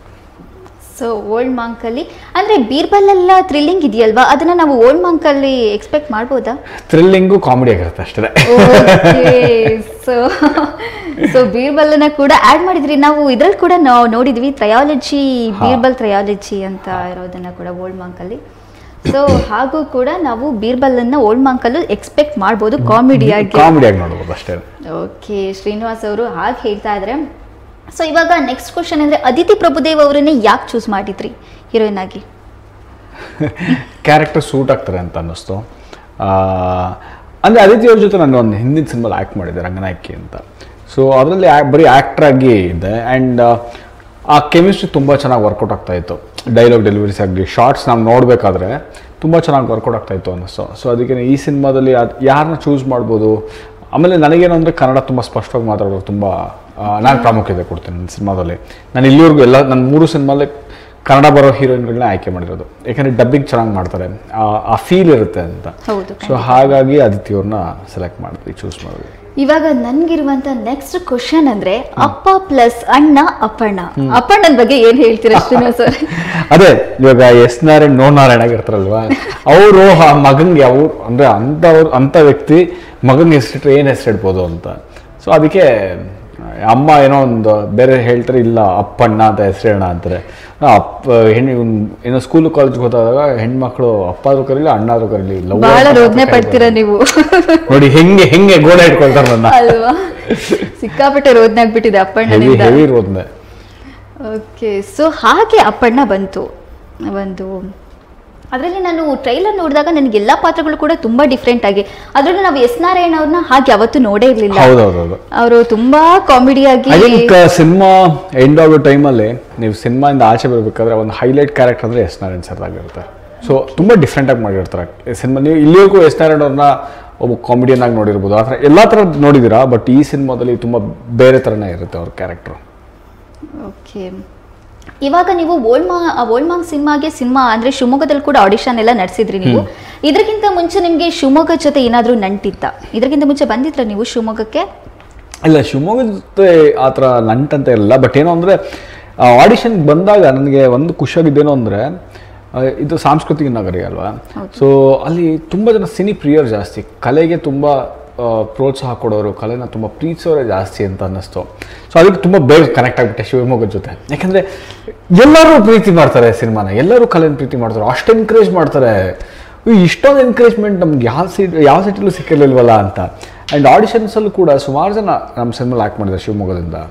ಸಾತ್ವಿಕ್ ಆಗಿರ್ಬೋದು, ಅಥವಾ ವಿಜಯಲಕ್ಷ್ಮಿ ಅಂತ ಇನ್ನೊಬ್ಬರು ಜಯಮ್ಮ ಅಂತ. ಸೊ ತುಂಬ ಜನ ಸೆಲೆಕ್ಟ್ ಆಗಿದ್ದಾರೆ ಶಿವಮೊಗ್ಗದಿಂದ ನಮ್ಮ ಸಿನಿಮಾಲ್ಲಿ ಆಡಿಷನ್ಸ್ ಮುಖಾಂತರ. ಅವರೆಲ್ಲರೂ ಆ್ಯಕ್ಟ್ ಮಾಡಿದ್ದಾರೆ, ತುಂಬ ಇಂಪಾರ್ಟೆಂಟ್ ಕ್ಯಾರೆಕ್ಟರ್ಸ್ನ ಪ್ಲೇ ಮಾಡಿದ್ದಾರೆ. ಸೊ ಹಾಗಾಗಿ ಇವಾಗಲೂ ಬಂದಾಗ ಇವತ್ತು ಆ್ಯಕ್ಚುಲಾಗಿ ನಾವು ಪ್ರಮೋಷನ್ಸ್ ಶಿವಮೊಗ್ಗದಲ್ಲಿ ಇದ್ದೀವಿ, ಏಕೆಂದರೆ ಸಿನಿಮಾ ಪ್ರಮೋಷನ್ ಮಾಡೋದಕ್ಕೆ. ಇವತ್ತಿನ ಪ್ರೆಸ್ ಮೀಟು ಎಲ್ಲನೂ ನಡೆದಿದೆ. ಸೊ ಅದೇ ಹೇಳೋದು, ಆ ಎನ್ಕರೇಜ್ಮೆಂಟೇ ಬೇರೆ ಥರ. ಯಾರೋ ಹೊಸಬ್ರು ಬಂದು ಏನೋ ಒಂದು ಮಾಡ್ತಾ ಇದ್ದಾರೆ, ಏನೋ ಇದು ಓಕೆ ಚೆನ್ನಾಗಿರ್ಬೋದು ಅಂದರೆ ಅಷ್ಟು ಜನ ಸೇರ್ಕೊಂಡು ಎನ್ಕರೇಜ್ ಮಾಡ್ತಾರೆ. ಹೌದು, ಯಾವುದೇ ಒಂದು ವಿಚಾರ ಆದ್ರೆ ಅದಕ್ಕೆ ಪ್ರತಿಕ್ರಿಯೆ ನೀಡೋದು ಶಿವಮೊಗ್ಗದವರು ದೊಡ್ಡ ಗುಣ. ಅದು ಯಾವುದೇ ವಿಚಾರ ಆಗಿದ್ರು ಕೂಡ ತುಂಬಾ ಚೆನ್ನಾಗಿ ರೆಸ್ಪಾನ್ಸ್ ಮಾಡ್ತಾರೆ ಶಿವಮೊಗ್ಗದ ಜನತೆ. ನಿಮ್ಮ ಒಂದು ನಾನು ವಿಡಿಯೋ ಯೂಟ್ಯೂಬಲ್ಲಿ ನೋಡ್ತಾ ಇರಬೇಕಾದ್ರೆ ನಿಮ್ಮ ಓಲ್ಡ್ ಮಾಂಕಿಂದ ನಾನೊಂದು ವಿಡಿಯೋನ ನೋಡಿದೆ. ಅದರಲ್ಲಿ CSK ವರ್ಸಸ್ RCB ಅನ್ನುವಂತ ವಿಡಿಯೋನ ನೋಡಿದೆ. ಸೊ ಅಲ್ಲಿ ಲಾಸ್ಟ್ ವಿನ್ ಆಗೋದು RCBನೇ. ಸೊ ಏನಿತ್ತು CSK ವರ್ಸಸ್ RCB? ಇಲ್ಲ, ಸುಮ್ಮನೆ RCB ಪ್ರಮೋಷನಲ್ಗೋಸ್ಕರ ಮಾಡಿದ್ದು. ನಾವು ಯಾವಾಗಲೂ ನಮ್ಮ ಸಿನಿಮಾದಲ್ಲಿ ಅಂದ್ರೆ ಯಾವಾಗಲೂ ಮಾಡ್ತೀವಿ, ಬೀರ್ಬಲ್ಗೂ ಮಾಡಿದ್ವಿ CSK ವರ್ಸಸ್. ಅಂದ್ರೆ ಬೀರ್ಬಲಲ್ಲಿ RCB ಸುಮ್ಮನೆ ಗೆಲ್ಲೋ ಥರ ಕೋರ್ಟು ಕಚೇರಿ ಅದ್ರಲ್ಲಿ ಹಿಂಗೆ ಅಂತ ಮಾಡಿದ್ವಿ. ಇದು CSK ವರ್ಸಸ್ RCB, ಯಾಕೆಂದರೆ ಓಲ್ಡ್ ಮಾಂಕ್ RCBಗೋಸ್ಕರ ಮಾಡಿದ್ವಿ. ಸೊ ಪ್ರತಿ ಸಿನಿಮಾದಲ್ಲಿ ಏನಾದರೂ ಒಂದು RCBಗೋಸ್ಕರ ಮ್ಯಾಚ್ ನಡೀತಾ ಇರುತ್ತೆ. IPL ಟೈಮಲ್ಲಿ ನಾವು ಶೂಟಿಂಗ್ ಮಾಡ್ತಾ ಇರ್ತೀವಿ. ಸೊ ಆ ಟೈಮಲ್ಲಿ ಯಾವುದೋ ಒಂದು ಮಾಡ್ತೀವಿ, ಜಸ್ಟ್ ಫಾರ್ ಫನ್ ಅಷ್ಟೇ. ಸಿನಿಮಾ ಓದಕ್ಕೂ ಏನು ಸಂಬಂಧ ಇಲ್ಲ. ನಿಮಗೊಂದು ಪರ್ಸನಲ್ ಕ್ವಶನ್, ನೀವು RCBನ CSKನ? 100% RCB. ರಾಯಲ್ ಚಾಲೆಂಜರ್ಸ್ ಬೆಂಗಳೂರು ಕನ್ನಡಿಗರನ್ನ ಬಿಟ್ಕೊಡಕ್ಕಾಗಲ್ಲ, ಚಾನ್ಸೇ ಇಲ್ಲ. ಓಕೆ, ಅವರು ಕೂಡ RCB. ನೀವು RCBನೂ CSKನ? ಪಕ್ಕಾ RCB. ಇಲ್ಲಾಂದ್ರೆ ಅಷ್ಟೇ. ಆಮೇಲೆ ಇವಾಗ ಇಲ್ಲ ಫೈಟ್ ಆಗ್ಬಿಡುತ್ತಲ್ವಾ? 100%. ಇಲ್ಲ ನೀವು ಬ್ಯಾಟ್ ಹಿಡ್ಕೊಂಡ್ಬಿಟ್ರೆ ನಾನು ಬಾಲ್ ಏನಿಲ್ಲ, ಇದು ಉಲ್ಟಾ ಕ್ವಶನ್ಗಳು ಕೆಳಗೆ ಸ್ಟಾರ್ಟ್ ಮಾಡ್ತೀನಿ ನಾನು. ಓಕೆ, ಸೊ ನಾನು RCB, ಸೊ ಇಬ್ರು ಕಾಂಪ್ರೋ ಆಗ್ಬಿಟ್ಟಿದೀವಿ. ಸೊ ಇಲ್ಲೇನು ಜಗಳ ಇಲ್ಲ ನಮ್ಮಿಬ್ರು ಮಧ್ಯೆ. ಓಕೆ, ಇವಾಗ ನೀವು ಸಿನಿಮಾಗೆ ಪಾತ್ರಗಳನ್ನ ಚೂಸ್ ಮಾಡುವಾಗ ಯಾವ ರೀತಿ ಇರಬೇಕು ಆಕ್ಟರ್ ಅಂತ ಚೂಸ್ ಮಾಡ್ತೀರಾ ನೀವು? ಅಂದರೆ ಒಂದೇನೋ ಒಂದು ಕತೆ ಬರಿತೀವಿ. ಕತೆ ಬರೆದಾದ್ಮೇಲೆ ಈ ಥರ ಒಂದು ಕ್ಯಾರೆಕ್ಟರ್ಸ್ ಇರಬೇಕು. ನಾವೇನೋ ಒಂದು ಮೈಂಡಲ್ಲಿ ಇರುತ್ತೆ, ಒಂದು ಇಮ್ಯಾಜಿನ್ ಮಾಡ್ಕೊಂಡಿರ್ತೀವಿ. ಓಕೆ, ಈ ಥರ ಪಾತ್ರ ಇರಬೇಕು, ಇಲ್ಲ ಫುಲ್ ನಗು ಮುಖ ಇರಬೇಕು, ಇಲ್ಲ ಫುಲ್ ಸಿಟ್ಟು ಮುಖ ಇರಬೇಕು, ಇಲ್ಲ ಏನೋ ಒಂಥರ ಕೋಕಿ ಆಗಿರಬೇಕು, ಇಲ್ಲ ಸುಂದರವಾಗಿರಬೇಕು, ಇಲ್ಲ ಸುಂದರವಾಗಿರಬಾರ್ದು, ಏನೋ ಒಂದು ಅಂದ್ಕೊಂಡಿರ್ತೀವಿ. ಸೊ ಆ ಪಾತ್ರಗಳು ಫಸ್ಟ್ ನಾವು ಆಡಿಷನ್ ಮಾಡಬೇಕಾದ್ರೆ ಅಥವಾ ಯಾರಾದರೂ ನಮ್ಮ ಜೊತೆ ಕ್ಯಾರೆಕ್ಟರ್ಸ್ ಬಂದ ತಕ್ಷಣ ನೋಡಿದ ತಕ್ಷಣ ಪರ್ಫೆಕ್ಟ್ ಅನ್ನಿಸ್ಬೇಕು ಕ್ಯಾರೆಕ್ಟರ್. ಅಂದರೆ ಒಬ್ಬ ಡೈರೆಕ್ಟರ್ ಆಗಿ ಅವ್ರ ತಲೆಯಲ್ಲಿ ಏನು ಇಮ್ಯಾಜಿನ್ ಮಾಡಿರ್ತಾರೋ ಆ ಪಾತ್ರಕ್ಕೆ ಪರ್ಫೆಕ್ಟಾಗಿ ಸೂಟ್ ಆಗಬೇಕು. ಆ ಸೂಟ್ ಆಗಿತ್ತು ಅಂದರೆ ಎಲ್ಲ ಒಂದು 50 ಕಾಸ್ಟಿಂಗ್ ವರ್ಕ್ ಆಯಿತು ಅಂದರೆ 50% ಆಫ್ ದ ಸಿನಿಮಾ ಗೆದ್ದಂಗೆ. ಹೌದು, ಕಾಸ್ಟಿಂಗ್ ವರ್ಕ್ ಆಗಿಲ್ಲ ಅಂದರೆ ತುಂಬ ಕಷ್ಟ. ಕಾಸ್ಟಿಂಗ್ ವರ್ಕ್ ಆಗಬೇಕು ಯಾವಾಗಲೂ ಸಿನಿಮಾದಲ್ಲಿ. 50% ನಿಮ್ಮ ಸಿನಿಮಾ ಗೆದ್ದಂಗೆ. ಯಾಕೆಂದರೆ ಅಷ್ಟು ಅದ್ಭುತವಾದ ಕಲಾವಿದರು ಇರ್ತಾರೆ, ಎಲ್ಲರೂ ಸೂಪರಾಗಿ ಪರ್ಫಾರ್ಮ್ ಮಾಡ್ತಾರೆ. ನೀವು ತುಂಬ ತಲೆ ಕೆಡ್ಸ್ಕೊಳ್ಳೋ ಅವಶ್ಯಕತೆನೇ ಇರೋದಿಲ್ಲ. ಒಂಚೂರು ಕರೆಕ್ಟಾಗಿ ಸ್ಕ್ರಿಪ್ಟ್ ಇತ್ತು, ಕರೆಕ್ಟ್ ಕತೆ ಇತ್ತು, ಒಂದು ಸ್ವಲ್ಪ ಹಿಂಗೆ ಕೊಟ್ಟರು ಎಲ್ಲರೂ ತೊಗೊಂಡೋಗ್ಬಿಡ್ತಾರೆ. ಸೊ ಹಾಗಾಗಿ ಕಾಸ್ಟಿಂಗ್ ಕರೆಕ್ಟಾಗಿರಬೇಕು. ಗೆದ್ದಿದ್ರೆ 50% ಸಿನಿಮಾ ಗೆದ್ದಾಗೆ. ಓಕೆ, ಇವಾಗ ಬೀರ್ಬಲ್ ಮತ್ತೆ ಓಲ್ಡ್ ಮಾಂಕಲ್ ಎರಡೂ ನೋಡಿರುವಂತ ಕಾಂಬಿನೇಷನ್ ಅಂದ್ರೆ ನೊಂದನಾಡಿ ಮತ್ತೆ ಶ್ರೀನಿವಾಸ್ ಅವ್ರದ್ದು. ಸೊ ಈ ಒಂದು ಇಬ್ಬರ ಪಾತ್ರಗಳ ಕಾಂಬಿನೇಷನ್ ಬಗ್ಗೆ ಏನು ಹೇಳ್ತೀರಾ? ಅಂದರೆ ನಾನು ಸುಜಯ್ ಶ್ರೀನಿವಾಸ ಕಲ್ಯಾಣದಿಂದ ಮಾಡ್ಕೊಂಡು ಬಂದಿದ್ದೀವಿ. ನಾನು RJ ಆಗಿದ್ದೆ, ಅವನು RJ ಆಗಿದ್ದೆ ನನ್ನ ಜೊತೆನೆ. ಸೊ ಆವಾಗಿಂದನೂ ಪರಿಚಯ. ಹಾಗಾಗಿ ಶ್ರೀನಿವಾಸ ಕಲ್ಯಾಣದಲ್ಲಿ ಫಸ್ಟ್ ಮಾಡಿದ್ದು. ಕಾಂಬಿನೇಷನ್ ಏನಕ್ಕೆ ಅಂದರೆ ನಾವಿಬ್ಬರು ಫ್ರೆಂಡ್ಸ್ ಆಗಿರೋದ್ರಿಂದ ಆ ಕೆಮಿಸ್ಟ್ರಿ ಚೆನ್ನಾಗಿ ವರ್ಕೌಟ್ ಆಗುತ್ತೆ. ಅಂದರೆ ಇವಾಗ ಏನೋ ಒಂದು ಸ್ಕ್ರಿಪ್ಟ್ ತೊಗೊಂಡ್ಬರ್ತೀವಿ, ಅಲ್ಲೇ ಸ್ಪಾಟಲ್ಲೇ ಚೇಂಜ್ ಮಾಡ್ತಾ ಇರ್ತೀವಿ ನಾವು. ಸೊ ಆ ಸ್ಪಾಟಲ್ಲಿ ಚೇಂಜ್ ಮಾಡಿದಾಗ ಆ ನೆಕ್ಸ್ಟ್ ಏನು ಎಕ್ಸಿಕ್ಯೂಟ್ ಆಗುತ್ತಲ್ಲ ಅದು ಚೆನ್ನಾಗಿ ಯಾವಾಗಲೂ ಬರ್ತಾ ಇರ್ತದೆ. ಸೊ ಹಾಗಾಗಿ ಆ ಕಾಂಬಿನೇಷನ್ ವರ್ಕ್ ಆಗಿದೆ. ಬೀರ್ಬಲಲ್ಲೂ ವರ್ಕ್ ಆಗಿತ್ತು, ಶ್ರೀನಿವಾಸ ಕಲ್ಯಾಣಲ್ಲೂ ವರ್ಕ್ ಆಗಿತ್ತು. ಸೊ ಹಾಗಾಗಿ ಯಾಕೆ ಕ್ವಶನ್ ಅಂದ್ರೆ ಬೀರ್ಬಲ್ ನೋಡಿದಾಗ ನನಗೆ ಅಂದ್ರೆ ಅನ್ನಿಸ್ತು ನಿಮ್ಮಿಬ್ರದ್ದು ಕಾಂಬಿನೇಷನ್ ತುಂಬಾ ಚೆನ್ನಾಗಿ ಅದ್ರಲ್ಲಿ ವರ್ಕ್ ಆಗಿದೆ, ಶ್ರೀನಿವಾಸ ಕಲ್ಯಾಣದಲ್ಲಾಗಿರ್ಬೋದು. ಸೊ ಓಲ್ಡ್ ಮಾಂಕಲ್ಲೂ ಅದೇ ರೀತಿ ಇರ್ಬೋದಾ ಅಂತ ಅಷ್ಟೇ. 100%. ಚೆನ್ನಾಗಿ ವರ್ಕ್ ಆಗಿದೆ. ಓಕೆ, ಹಾಗಾದ್ರೆ ಇವಾಗ ನೀವು ಶಿವಮೊಗ್ಗದ ಬಗ್ಗೆ ಎಲ್ಲ ಹೇಳಿದ್ರಿ, ಇವಾಗ ನಿಮ್ಮ ನೊಂದನಾಡಿ ಬಗ್ಗೆ ನಿಮ್ಮ ಬಗ್ಗೆ ಕೂಡ ಹೇಳಿದ್ರಿ. ಇವಾಗ ನೆಕ್ಸ್ಟ್ ಕ್ವಶನ್ ಅಂತ ಹೇಳಿದ್ರೆ ಇವಾಗ ನಾವು ನಿಮ್ಮ ಸೆಟ್ ಬಗ್ಗೆ ಒಂದಿಷ್ಟು ಕ್ವಶನ್ಸ್ ನಾನು ನಿಮ್ಗೆ ಕೇಳ್ತೀನಿ. ಇವಾಗ ಒಂದ್ ಸ್ವಲ್ಪ ರ್ಯಾಪಿಡ್ ಫೈರ್ ತರ ಇದು. ಇವಾಗ ಫಸ್ಟ್ ಕ್ವಶನ್, ನಿಮ್ಮ ಸೆಟ್ಗೆ ತುಂಬಾ ಲೇಟಾಗಿ ಬರೋದು ಯಾರು? ಕ್ಯಾಮ್ರಾಮನ್. ಕ್ಯಾಮ್ರಾಮನ್ ಬಂದಿಲ್ಲ ಅಂದ್ರೆ ಮೂವಿನೇ ಅವರೇ ಲೇಟ್ ಆಗಿ ಬರೋದು, ನಾವೆಲ್ಲರೂ ಫಸ್ಟ್ ಅಸೆಂಬಲ್ ಆಗಿರ್ತೀವಿ. ನಾನೇ ಫಸ್ಟ್ ಅಸೆಂಬಲ್ ಆಗೋದು. ನೆಕ್ಸ್ಟ್ ಕ್ವಶನ್ ಆನ್ಸರ್ ಹೇಳ್ಬಿಟ್ರು ನೀವು. ನಾನೇ ಫಸ್ಟ್ ಅಸೆಂಬಲ್ ಆಗೋದು ಸೆಟ್ ಅಲ್ಲಿ. ಯಾಕೆಂದ್ರೆ ಡೈರೆಕ್ಟರ್ ಫಸ್ಟ್ ಅಸೆಂಬಲ್ ಆಗ್ತಾರೆ, ನಾವು ಬೈದವ್ರು ಎಲ್ರು ಬೇಕು ಬರ್ತಾರೆ. ಖಂಡಿತವಾಗ್ಲೂ ಹೆಡ್ ಮಾಸ್ಟರ್ ಬಂದ್ರೆ ತಾನೇ ಎಲ್ಲ ಟೀಚರ್ಸ್ ಬರೋದು ಅಂತ. ಖಂಡಿತವಾಗ್ಲೂ. ಸೊ ನೀವು ಫಸ್ಟ್ ಆಗಿರ್ತೀರಾ, ಕ್ಯಾಮ್ರಾಮ್ಯಾನ್ ಸೆಕೆಂಡ್ ಲೇಟ್ ಆಗಿ ಬರ್ತಾರೆ. ಓಕೆ, ಇವಾಗ ನಿಮ್ಮ ಒಂದು ಸೆಟ್ ಅಲ್ಲಿ ತುಂಬಾ ತರಲೆ ಮಾಡೋದು ಯಾರು? ತರಲೆ ಮಾಡೋದು ನಾನು ತರಲೆ ಮಾಡ್ತೀನಿ, ಅದು ಬಿಟ್ರೆ ಸುಜಯ್ ತರಲೆ ಮಾಡ್ತಾನೆ. ಸೊ ಏನಂದ್ರೆ ಆ ಮೂಡ್ ಹಂಗಿರ್ಬೇಕು, ತರಲೆ ಮಾಡೋ ಮೂಡ್ ಇರಬೇಕು. ಸೀರಿಯಸ್ ಆಗಿದ್ರೆ ಸೆಟ್ ಬೇಗ ಏನೋ ಅನ್ಸಲ್ವಲ್ಲ. ಸೊ ಅವಾಗ ನಾವೇ ಕಾಲು ಎಳಿತಾ ಇರ್ತೀವಿ ಬೇಕು ಅಂತ. ಸೊ ಆ ತರಲೆ ಮೂಡ್ ಇದ್ರೇನೆ ಸಿನಿಮಾ ಅಟ್ಮಾಸ್ಫಿಯರು, ಆ ಇಡೀ ಸೆಟ್ ಅಟ್ಮಾಸ್ಫಿಯರ್ ಚೆನ್ನಾಗಿರುತ್ತೆ. ಬಟ್ ಸುಜಯ್ ಜಾಸ್ತಿ ತರಲೆ ಮಾಡೋದು. ನಾನು ಯಾಕೆಂದ್ರೆ ತುಂಬಾ ಮೂಡಿ, ನಾನು ಆರಾಮಾಗಿ ಎಲ್ಲರ ಹತ್ರ ಮಾತಾಡ್ಕೊಳ್ತೀನಿ. ಸಡನ್ ಆಗಿ ಶಿಫ್ಟ್ ಆದ ಎಲ್ರಿಗೂ ಬೈತಾ ಇರ್ತೇನೆ. ಸೊ ಎಲ್ರಿಗೂ ಭಯ ಇರ್ತೇನೆ, ಯಾವ ಟೈಮಲ್ಲಿ ಏನ್ ಮಾಡ್ಬೇಕಾ ಬೇಡವಾ ತರಲೆ ಕನ್ಫ್ಯೂಷನ್ ಇರುತ್ತೆ. ನಾನೇ ತರಲೆ ಮಾಡ್ಬೇಕು, ಅದಕ್ಕೆ ನಾನು ತರಲೆ ಮಾಡೋದು ಯಾರು ಮಾಡಲ್ಲ. ಸೊ ಹಾಗೆ ಸೊ ನೀವೇ ತುಂಬಾ ತರಲೆ ಮಾಡ್ತೀರಾ ಅಂತ ಆಯ್ತು. ಯಾವಾಗ್ಲಾದ್ರೂ ಪ್ರಾಂಕ್ ಆಗಿದ್ದೀರಾ ಶ್ರೀನಿವಾಸ್ ಅವರೇ ನೀವು? ಪ್ರಾಂಕ್ ತುಂಬಾ ಮಾಡಿದೀನಿ. ನೀವು ಮಾಡಿದೀರಾ? ಸಿಕ್ಕಾಪಟ್ಟೆ ಮಾಡಿದೀನಿ. ನಾನು ರೇಡಿಯೋಲಿ ಇರ್ಬೇಕಾದ್ರೆ ಪ್ರಾಂಕ್ ಶೋಸ್ ಮಾಡ್ತಾ ಇದ್ದೆ. ಸೊ ಸೆಟ್ಟಿಗೆ ಬಂದಾಗ ಪ್ರಾಂಕ್ ಮಾಡಿರ್ತೀನಿ. ಎಲ್ಲ ಟೈಮ್ ಆ ಪ್ರಾಂಕ್ ಅನ್ನೋದು ಸುಮಾರು ಸಲ ಮಾಡಿರ್ತೀನಿ. ಎಷ್ಟೊಂದ್ಸಲಿ ಶೂಟಿಂಗ್ ಕ್ಯಾಮ್ರಾ ರೋಲೇ ಮಾಡಿರಲ್ಲ, ಆಕ್ಷನ್ ಅಂದ್ಬಿಟ್ಟು ಸುಮ್ಮನೆ ಆಕ್ಟ್ ಮಾಡ್ತಾ ಇರ್ತೀವಿ. ಸೊ ಆ ತರ ಎಲ್ಲ ಪ್ರಾಂಕ್ ಮಾಡಿರ್ತೀವಿ. ಇನ್ನೊಂದ್ಸಲಿ ಆಕ್ಷನ್ ಇರಲ್ಲ, ಸುಮ್ಮನೆ ಕ್ಯಾಮ್ರಾ ರೋಲ್ ಮಾಡ್ತಾ ಇರ್ತೀವಿ. ಸುಮ್ಮನೆ ಅವ್ರು ಏನ್ ಮಾಡ್ತಾರೆ ಎಲ್ಲ ರೋಲ್ ಮಾಡ್ತಾ ಇರ್ತೀವಿ. ಸೊ ಆ ತರ ಪ್ರಾಂಕ್ ಸುಮಾರು ಸಲ ಮಾಡ್ಬಿಡ್ತೀವಿ ಸೆಟ್ ಅಲ್ಲಿ. ಫುಲ್ ಎಂಜಾಯ್ ಮಾಡ್ಕೊಂಡು ಮಾಡ್ತಾ ನಮ್ಮ ವಿಲನ್ ಆಕ್ಚುಲಿ ಪಾಪ ಅವ್ರಿಗೆ ಕನ್ನಡ ಬರಲ್ಲ, ಅವರು ಮಲಯಾಳಿ. ಅವರು ಅಂದ್ರೆ ಬಾಂಬೆಲ್ ಇರೋದು ಮಲಯಾಳಿ. ಅವ್ರಿಗೇನು ಅಂದ್ರೆ ಆಕ್ಟ್ ಮಾಡ್ಬೇಕಾದ್ರೆ ಹಿಂದ್ಗಡೆ ಒಂದು KG ಕಾರ್ಡ್ಬೋರ್ಡ್ ಇಟ್ಕೊಂಡಿರ್ಬೇಕು, ಅದ್ರ ಮೇಲೆ ಇಂಗ್ಲೀಷ್ ಅಲ್ಲಿ ಬರ್ತಿರ್ತಾರೆ. ಅದನ್ನ ನೋಡ್ಕೊಂಡು ಹೇಳ್ತಾರೆ. ಗೊತ್ತಿರುತ್ತೆ ಡೈಲಾಗು, ಬಟ್ ಸುಮ್ಮನೆ ನೋಡ್ಕೊಂಡು ಹೇಳ್ತೀವಿ. ನಾವೇನ್ ಮಾಡ್ತೀವಿ, ಆ ಇಂಗ್ಲೀಷ್ ವರ್ಡ್ನ ಚೇಂಜ್ ಮಾಡ್ಬಿಡ್ತಿರ್ತೀವಿ. ಏನಾದ್ರು ಒಂದು ಬೇರೆ ಏನಾದ್ರು ವರ್ಡ್ ಬರ್ಬೋದು. ಅವ್ರು ನೋಡ್ಕೊಂಡು ಹಂಗೆ ಹೇಳ್ಬೇಕಾದ್ರೆ ಹಿಂಗೆ ನೋಡ್ಕೊಂಡು ಹೇಳ್ಬಿಟ್ಟಿರ್ತಾರೆ. ಎಲ್ಲರೂ ನಗ್ತಾ ಇರ್ತಾರೆ. ಅವ್ರಿಗೆ ಪಾಪ ಅರ್ಥ ಆಗಿರಲ್ಲ. ಆಮೇಲೆ ಬಂದ್ಬಿಟ್ಟು ಎಲ್ಲರೂ ಹೇಳ್ತಾರೆ, ಇಲ್ಲ ಸರಿ ಈ ವರ್ಡ್ ಅಲ್ಲ ಇನ್ನೊಂದು. ಪಾಪ ಅವ್ರಿಗೆ ಅದು ಕೂಡ ಅರ್ಥ ಆಗಿರಲ್ಲ. ಸೊ ಆ ಥರ ಪ್ರಾಂಕ್ಸ್ ಸುಮಾರು ಮಾಡಿದ್ವಿ. ಓಕೆ, ಸೊ ನಿಮ್ ಟೀಮ್ ಜೊತೆ ವರ್ಕ್ ಮಾಡ್ಬೇಕು ಅಂತ ನನಗೂ ಕೂಡ ಆಸೆ ಆಗ್ತಿದೆ. ಬನ್ನಿ ಪ್ರಾಂಕ್ ಮಾಡೋಣ.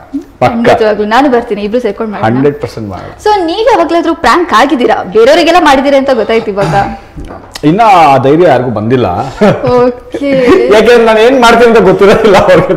ಯಾಕಂದ್ರೆ ಶೂಟಿಂಗ್ ಹೆಂಗೆ ಅಂದ್ರೆ ಟೈಮ್ ಇಸ್ ಮನಿ ಅನ್ನೋ ತರ ಓಡ್ತಾ ಇರ್ತೀವಿ. ಅಂದ್ರೆ ಶಾರ್ಟ್ಸ್ ಬೇಕಬೇಕಾಗಬೇಕು, ಆ ಟೆನ್ಷನ್ ಇರ್ತೀವಿ. ಆ ಟೈಮಲ್ಲಿ ನನ್ನ ಮೇಲೆ ಯಾರು ಪ್ರಾಂಕ್ ಮಾಡಿದ್ರೆ ಅವ್ರಿಗೆ ಹೆಂಗ್ ವಾಪಸ್ ಆಗುತ್ತೆ ಅಂತ ಗೊತ್ತಿರಲ್ಲ. ಪ್ರಾಂಕ್ ಆಗಿರೋ ಬೈದಿರ್ತೀನಿ ನಾನು. ಆಮೇಲೆ ಅಂದ್ಬಿಟ್ಟಿಲ್ಲ ಸರಿ, ಪ್ರಾಂಕ್ ಅಂದ್ರೂ ಬೈಯೋ ಚಾನ್ಸಸ್ ಇರುತ್ತೆ ಅಂದ್ಬಿಟ್ಟು ಮಾಡೋದಿಲ್ಲ.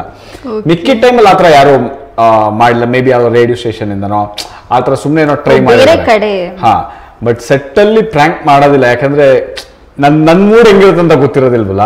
ಯಾಕಂದ್ರೆ ಅವ್ರು ನಿಜವಾಗ್ಲೂ ಪಾಪ ಬೇಕು ಅಂತ ಏನೋ ತುಂಬಾ ಇನ್ನೋಸೆಂಟ್ ಆಗಿ ಪ್ರಾಂಕ್ ಮಾಡಿದ್ರೆ ನನಗೇನೋ ಟೈಮ್ ಆಗ್ತಾ ಇರುತ್ತೆ ಅಂತ ನಾನು ಆ ಟೆನ್ಷನ್ ಅಲ್ಲಿ ಇರ್ತೀನಿ.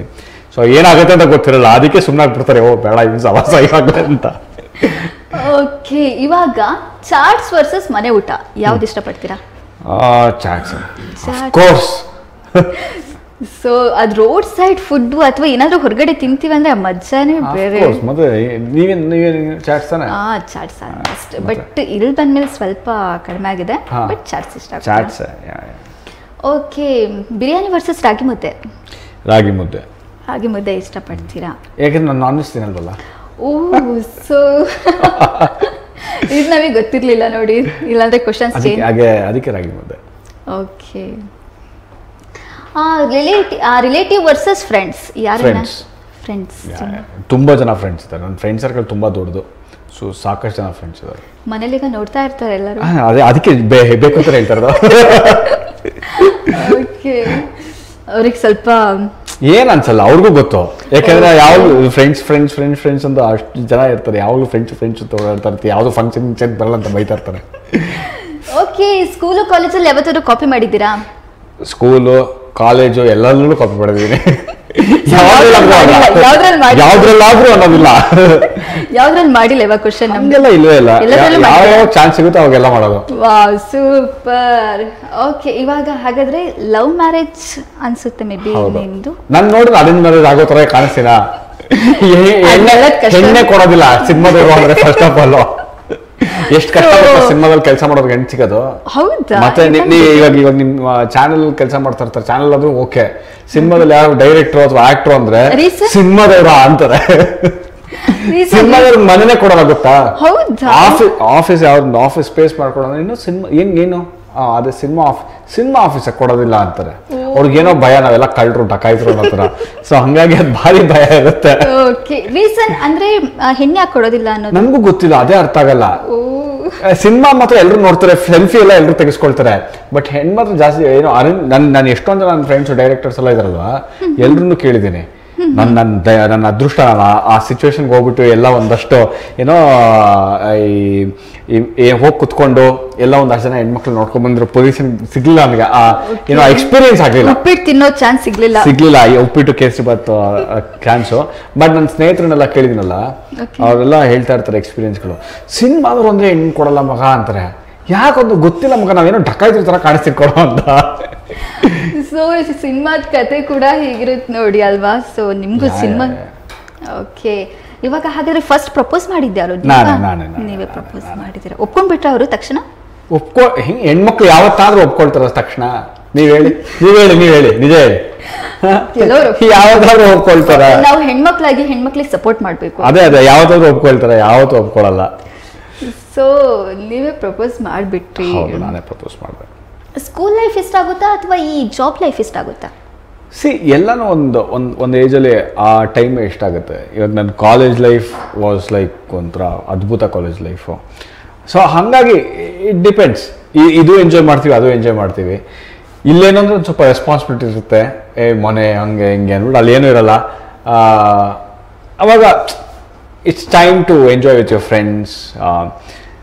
ಓದೋದ್ ಕಡೆನೂ ಗಮನ ಕೊಡ್ತೀವಿ, ಈ ಕಡೆ ಫ್ರೆಂಡ್ಸ್ ಕಡೆನೂ ಎಂಜಾಯ್ ಮಾಡ್ತಾ ಇರ್ತೀವಿ. ಆ ಥರ ಒಂದು life. I think everything you have to enjoy. School life enjoy ಮಾಡಬೇಕು, ಕಾಲೇಜ್ ಲೈಫು ಎಂಜಾಯ್ ಮಾಡಬೇಕು, ಈ ಟೈಮ್ ಬಂದಾಗಲೂ ಇದು ಎಂಜಾಯ್ ಮಾಡಬೇಕು. ಖಂಡಿತವಾಗ್ಲೂ ಸ್ಕೂಲ್ ಲೈಫ್ ಅದನ್ನ ಮಾತ್ರ ಮೆಮೊರಿಯಬಲ್, ಅದನ್ನ ಮರೆಯೋಕ್ಕೆ ಯಾರಿಗೂ ಸಾಧ್ಯನೇ ಇಲ್ಲ. ಸೊ ಇವಾಗ ನಮ್ಮ ರ್ಯಾಪಿಡ್ ಫೈರ್ನ ಇಲ್ಲಿಗೆ ಮುಗಿಸ್ತಾ ಇದ್ದೀನಿ ನಾನು. ಸಿಕ್ಕಾಪಟ್ಟೆ ನಾನಂತೂ ಫನ್ ಮಾಡಿದೆ ಶ್ರೀನಿವಾಸ್ ಅವ್ರ ಜೊತೆ ಸೇರಿಕೊಂಡು. ಇವಾಗ ನೆಕ್ಸ್ಟ್ ತುಂಬಾ ಜನ ಹೇಳ್ತಾರೆ ಮದ್ವೆ ಆದ್ಮೇಲೆ ಲೈಫು ತುಂಬಾ ಬೋರಪ್ಪ ಹೆಂಡತಿ ಹತ್ರ. ನಾನು ಕೇಳಿದ್ದೀನಿ, ತುಂಬಾ ಜನ ಕೇಳಿದ್ದೀನಿ. ಸೊ ನಿಮಗೆ ಹೇಗೆ ಅನ್ಸುತ್ತೆ ಅಂತ? ನಾನು ಡೈಲಿ ಅಡ್ವೆಂಚರ್ ಆಗಿರುತ್ತೆ. ಅಡ್ವೆಂಚರಸ್ ಆಗಿರುತ್ತೆ. ಯಾಕೆ ಜುರಾಸಿಕ್ ಪಾರ್ಕ್ ಏನಾದ್ರು ತೋರಿಸಪ್ಪ? ಹಂಗೇನಿಲ್ಲ, ಅಂದ್ರೆ ನಾನು ಡೈಲಿ ಹೊಸ ಎಕ್ಸ್ಪೀರಿಯನ್ಸ್. ನಾನು ನನ್ನ ಹೆಂಡತಿ 12 ವರ್ಷದಿಂದ ಸ್ನೇಹಿತರು. She was a journalist. So ನಾವಿಬ್ರು ಭೇಟಿಯಾಗಿದ್ದೆ ಒಂದು ಇಂಟರ್ವ್ಯೂ ಮೂಲಕ. ಅಂದರೆ ಬಟ್ ಅವಾಗ ಫ್ರೆಂಡ್ಸ್ ಆಗಿದ್ವಿ. ಫ್ರೆಂಡ್ಸ್ ಆಗಿ ಒಂದು ಆಲ್ಮೋಸ್ಟ್ ಒಂದು 8-9 ಇಯರ್ಸ್ ಆದಮೇಲೆ ಅಲ್ಲಿವರೆಗೂ ವೆರಿ ಗುಡ್ ಫ್ರೆಂಡ್ಸ್, ಅಂದರೆ ತುಂಬ ಕ್ಲೋಸ್ ಫ್ರೆಂಡ್ಸ್ ಆಗಿದ್ವಿ. ಅದಾದಮೇಲೆ ನಾನೇ ಪ್ರಪೋಸ್ ಮಾಡಿದ್ದು. ಸೊ ಹಾಗಾಗಿ ಅದಕ್ಕೇ ಮೊನ್ನೆ 2 ವರ್ಷ ಆಯಿತು ಮದುವೆ ಆಗಿ, ಅದಕ್ಕೆ ಹಾಕಿದ್ದೆ family man 2 journey, family man 2 which will have drama, action, thriller ಅಂದ್ಬಿಟ್ಟು ಎಲ್ಲ ಜನರು ಹಾಕಿದ್ದೆ. Love, action, thriller, romance, comedy ಎಲ್ಲನೂ ಇರುತ್ತೆ. ಅಂದರೆ ಫ್ಯಾಮಿಲಿ ಅಂದರೆ ಅದಿರಬೇಕು, ಎಲ್ಲನೂ ಇರಬೇಕು. ಖಂಡಿತವಾಗ್ಲೂ. ಇವಾಗ ಬರೀ ಸ್ವೀಟ್ ತಿಂತಾರೆ ಬೋರ್ ಆಗುತ್ತಲ್ವಾ? ಸ್ವೀಟ್ ಜೊತೆ ಖಾರನೂ ಇರಬೇಕು. ಬರೀ ಖಾರ ತಿಂದರೂ ಬೋರ್ ಆಗುತ್ತೆ, ಖಾರ ಜೊತೆ ಸ್ವೀಟ್ ಇರಬೇಕು. ಹಾಗೇನೆ ವೆಜ್ ನಾನ್ ವೆಜ್ ಎರಡು ಇರಬೇಕು. ಬಟ್ ನಿಮಗೆ ಅದು ಚಾನ್ಸ್ ಇಲ್ಲ ನೋಡಿ ನಮಗೆ. ಸೊ ಹಾಗೆ ಹೇಳಿ ಶ್ರೀನಿವಾಸ್ ಅವರೇ, ಆ ಥರ ಹಿಂಗೆ ನಡೀತಾ ಇದೆ ಅಡ್ವೆಂಚರಸ್ ಆಗಿ. ಸೊ ಇರಬೇಕು. ನಾ ಆ್ಯಕ್ಚುಲಾಗಿ ಶ್ರೀನಿವಾಸ ಕಲ್ಯಾಣ ಅಂತ ಒಂದು ಸಿನಿಮಾ ಮಾಡಿದ್ನಲ್ವ, ಅದ್ರಲ್ಲಿ ಸ್ಟಾರ್ಟಿಂಗಲ್ಲಿ ಹಾಕಿದ್ದೆ ಒಂದು ಕಾರ್ಡಲ್ಲಿ, ಈ ಚಿತ್ರಕ್ಕೆ ಸ್ಫೂರ್ತಿಯಾಗಿರುವ ನನ್ನ ಎಲ್ಲ ಹಳೆ ಗರ್ಲ್ ಫ್ರೆಂಡ್ಸ್ಗೂ ಧನ್ಯವಾದಗಳು ಅಂತ. ಅಂದರೆ sometimes it's experience what teachers you, sometimes it's others experience what you learn from. So ಎಲ್ಲ ಕಡೆನೂ ಎಲ್ಲೋ ಒಂದು ಎಕ್ಸ್ಪೀರಿಯನ್ಸ್ ಇರುತ್ತೆ, ಇಲ್ಲ ನಿಮಗೆ ಎಕ್ಸ್ಪೀರಿಯನ್ಸ್ ಆಗಿರುತ್ತೆ, ಇಲ್ಲ ಬೇರೆಯವ್ರು ಹೇಳೋ ಕಥೆನ ನೀವು ಕೇಳ್ಕೊಂಡು ಏನೋ ಮಾಡ್ತೀರಾ, ಸಿನಿಮಾ ಮಾಡ್ತೀರಾ, ಏನೋ ಮಾಡ್ತೀರಾ. So that is how film makers R. ಈಗೆಲ್ಲ ನನಗೆ ಅನುಭವ ಆಗಬೇಕು ಅಂತ ಇಲ್ಲ, ನನ್ನ ಪಕ್ಕದಲ್ಲಿರೋ ಅನುಭವ ಇರ್ಬೋದು. ಇವಾಗ ನಿಮ್ಮ ಲವ್ ಸ್ಟೋರಿ ಇಟ್ಕೊಂಡು ನಾನು ನಾಳೆ ಸಿನಿಮಾ ಮಾಡ್ಬೋದು, ಇವಾಗ ನಮ್ಮ ಕ್ಯಾಮ್ರಾಮನ್ ಲವ್ ಸ್ಟೋರಿ ಇಟ್ಕೊಂಡು ನಾಳೆ ಒಂದು ಸಿನಿಮಾ ಮಾಡ್ಬೋದು. ಸೊ ಆ ಥರ ಎಲ್ಲರದ್ದು ಲವ್ ಸ್ಟೋರಿ ಇಟ್ಕೊಂಡು ಒಂದು ಸಿನಿಮಾ ಮಾಡ್ಬೋದು. ಅವ್ರು ಹೇಳೋ ಕಥೆಗಳನ್ನ ಇಟ್ಕೊಂಡು ಏನೋ ಒಂದು ಮಾಡ್ಬೋದು ನಾನು. ಸೊ ಹುಡುಕ್ಬೇಕಷ್ಟೇ. ಓಕೆ, ಓಲ್ಡ್ ಮಾಂಕ್ ಇವಾಗ ತುಂಬ ಸ್ಪೆಷಲ್ ಅಂತ ಹೇಳೋದಕ್ಕೆ, ಇವಾಗ ರಪ್ಪ ಅಂತ ನಾನು ಓಲ್ಡ್ ಮಾಂಕಿಗೆ ಬಂದುಬಿಟ್ಟೆ ನಿಮ್ಮ ಫ್ಯಾಮಿಲಿಯಿಂದ. ಓಲ್ಡ್ ಮಾಂಕ್ ತುಂಬಾ ಸ್ಪೆಷಲ್ ಅಂತ ಹೋಗಿ ಜನರು ನೋಡ್ಲೇಬೇಕು ಅನ್ನೋದಕ್ಕೆ ಏನ್ ಓಲ್ಡ್ ಮಾಂಕ್ ಅಲ್ಲಿ ಸ್ಪೆಷಲ್ ಇದೆ ಆ ಥರದ್ದು ಅಂತ ಹೇಳಕ್ಕೆ ಸ್ಪೆಷಲ್ ಏನೂ ಇಲ್ಲ, ಕಿಕ್ ಕೊಡುತ್ತೆ. ಆ ಓಲ್ಡ್ ಮಾಂಕು ಕಿಕ್ ಕೊಡೋಷ್ಟೇ ಈ ಓಲ್ಡ್ ಮಾಂಕು ಕಿಕ್ ಕೊಡುತ್ತೆ. Because it's a family entertainer cinema. ನಾನು ಆಗಲೇ ಹೇಳ್ದಂಗೆ ಏನು ಅಂದರೆ ಇವಾಗ ಏನಕ್ಕೆ ಹೋಗ್ತೀವಿ ಸಿನಿಮಾಗೆ, ಏನಕ್ಕೆ ಹೋಗ್ತೀರಾ ನೀವು? ನೋಡೋದಕ್ಕೆ ಎಂಟರ್ಟೈನ್ಮೆಂಟ್.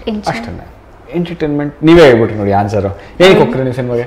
ಎಂಟರ್ಟೈನ್ಮೆಂಟ್. ಆಮೇಲೆ ಟೈಮ್ ಪಾಸ್ ಮಾಡೋದಕ್ಕೆ. Very good. ಆಮೇಲೆ ಎಂಜಾಯ್. ಆ ಮೂರು ಇದೆ ಸಿನಿಮಾದಲ್ಲಿ. ನೋಡಿ ಅವರೇ ಕ್ವಶನ್ ಕೇಳಿದ್ರು, ಅವರೇ ಕ್ವಶನ್ ಕೇಳಿದ್ರು, ಅವರೇ ಆನ್ಸರ್ ಮಾಡಿದ್ರು. ಸೊ ಅದೆಲ್ಲಾನು ಇದು ಶ್ರೀನಿವಾಸ್ ಅವರ ಒಂದು ಕ್ರಿಯೇಟಿವಿಟಿ. ಇಲ್ಲ ನೋಡಿ ಕ್ರಿಯೇಟಿವಿಟಿ ತೋರಿಸ್ಬಿಟ್ರು ಅವರು. ಓಕೆ, ಸೊ ಏನ್ರಿ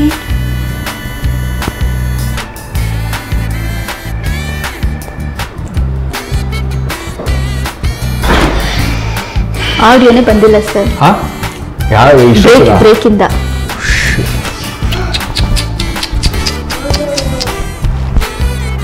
ಇನ್ನೊಂದ್ಸಲ ತಗೋಬೋದಾ ಸರ್?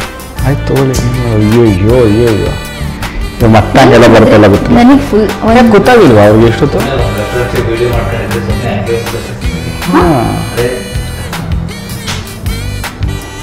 ಏನಾಯ್ತದು?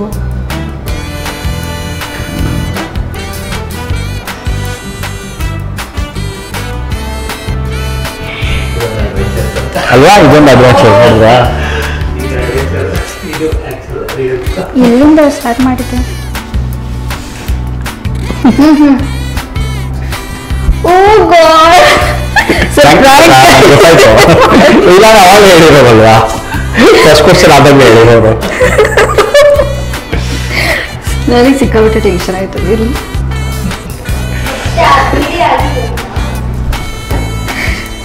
ಓಕೆ. ಶ್ರೀನಿವಾಸ್ ಅವರೇ, ಬ್ರೇಕ್ನ ನಂತರ ಕಾರ್ಯಕ್ರಮಕ್ಕೆ ಮತ್ತೊಮ್ಮೆ ಸ್ವಾಗತ.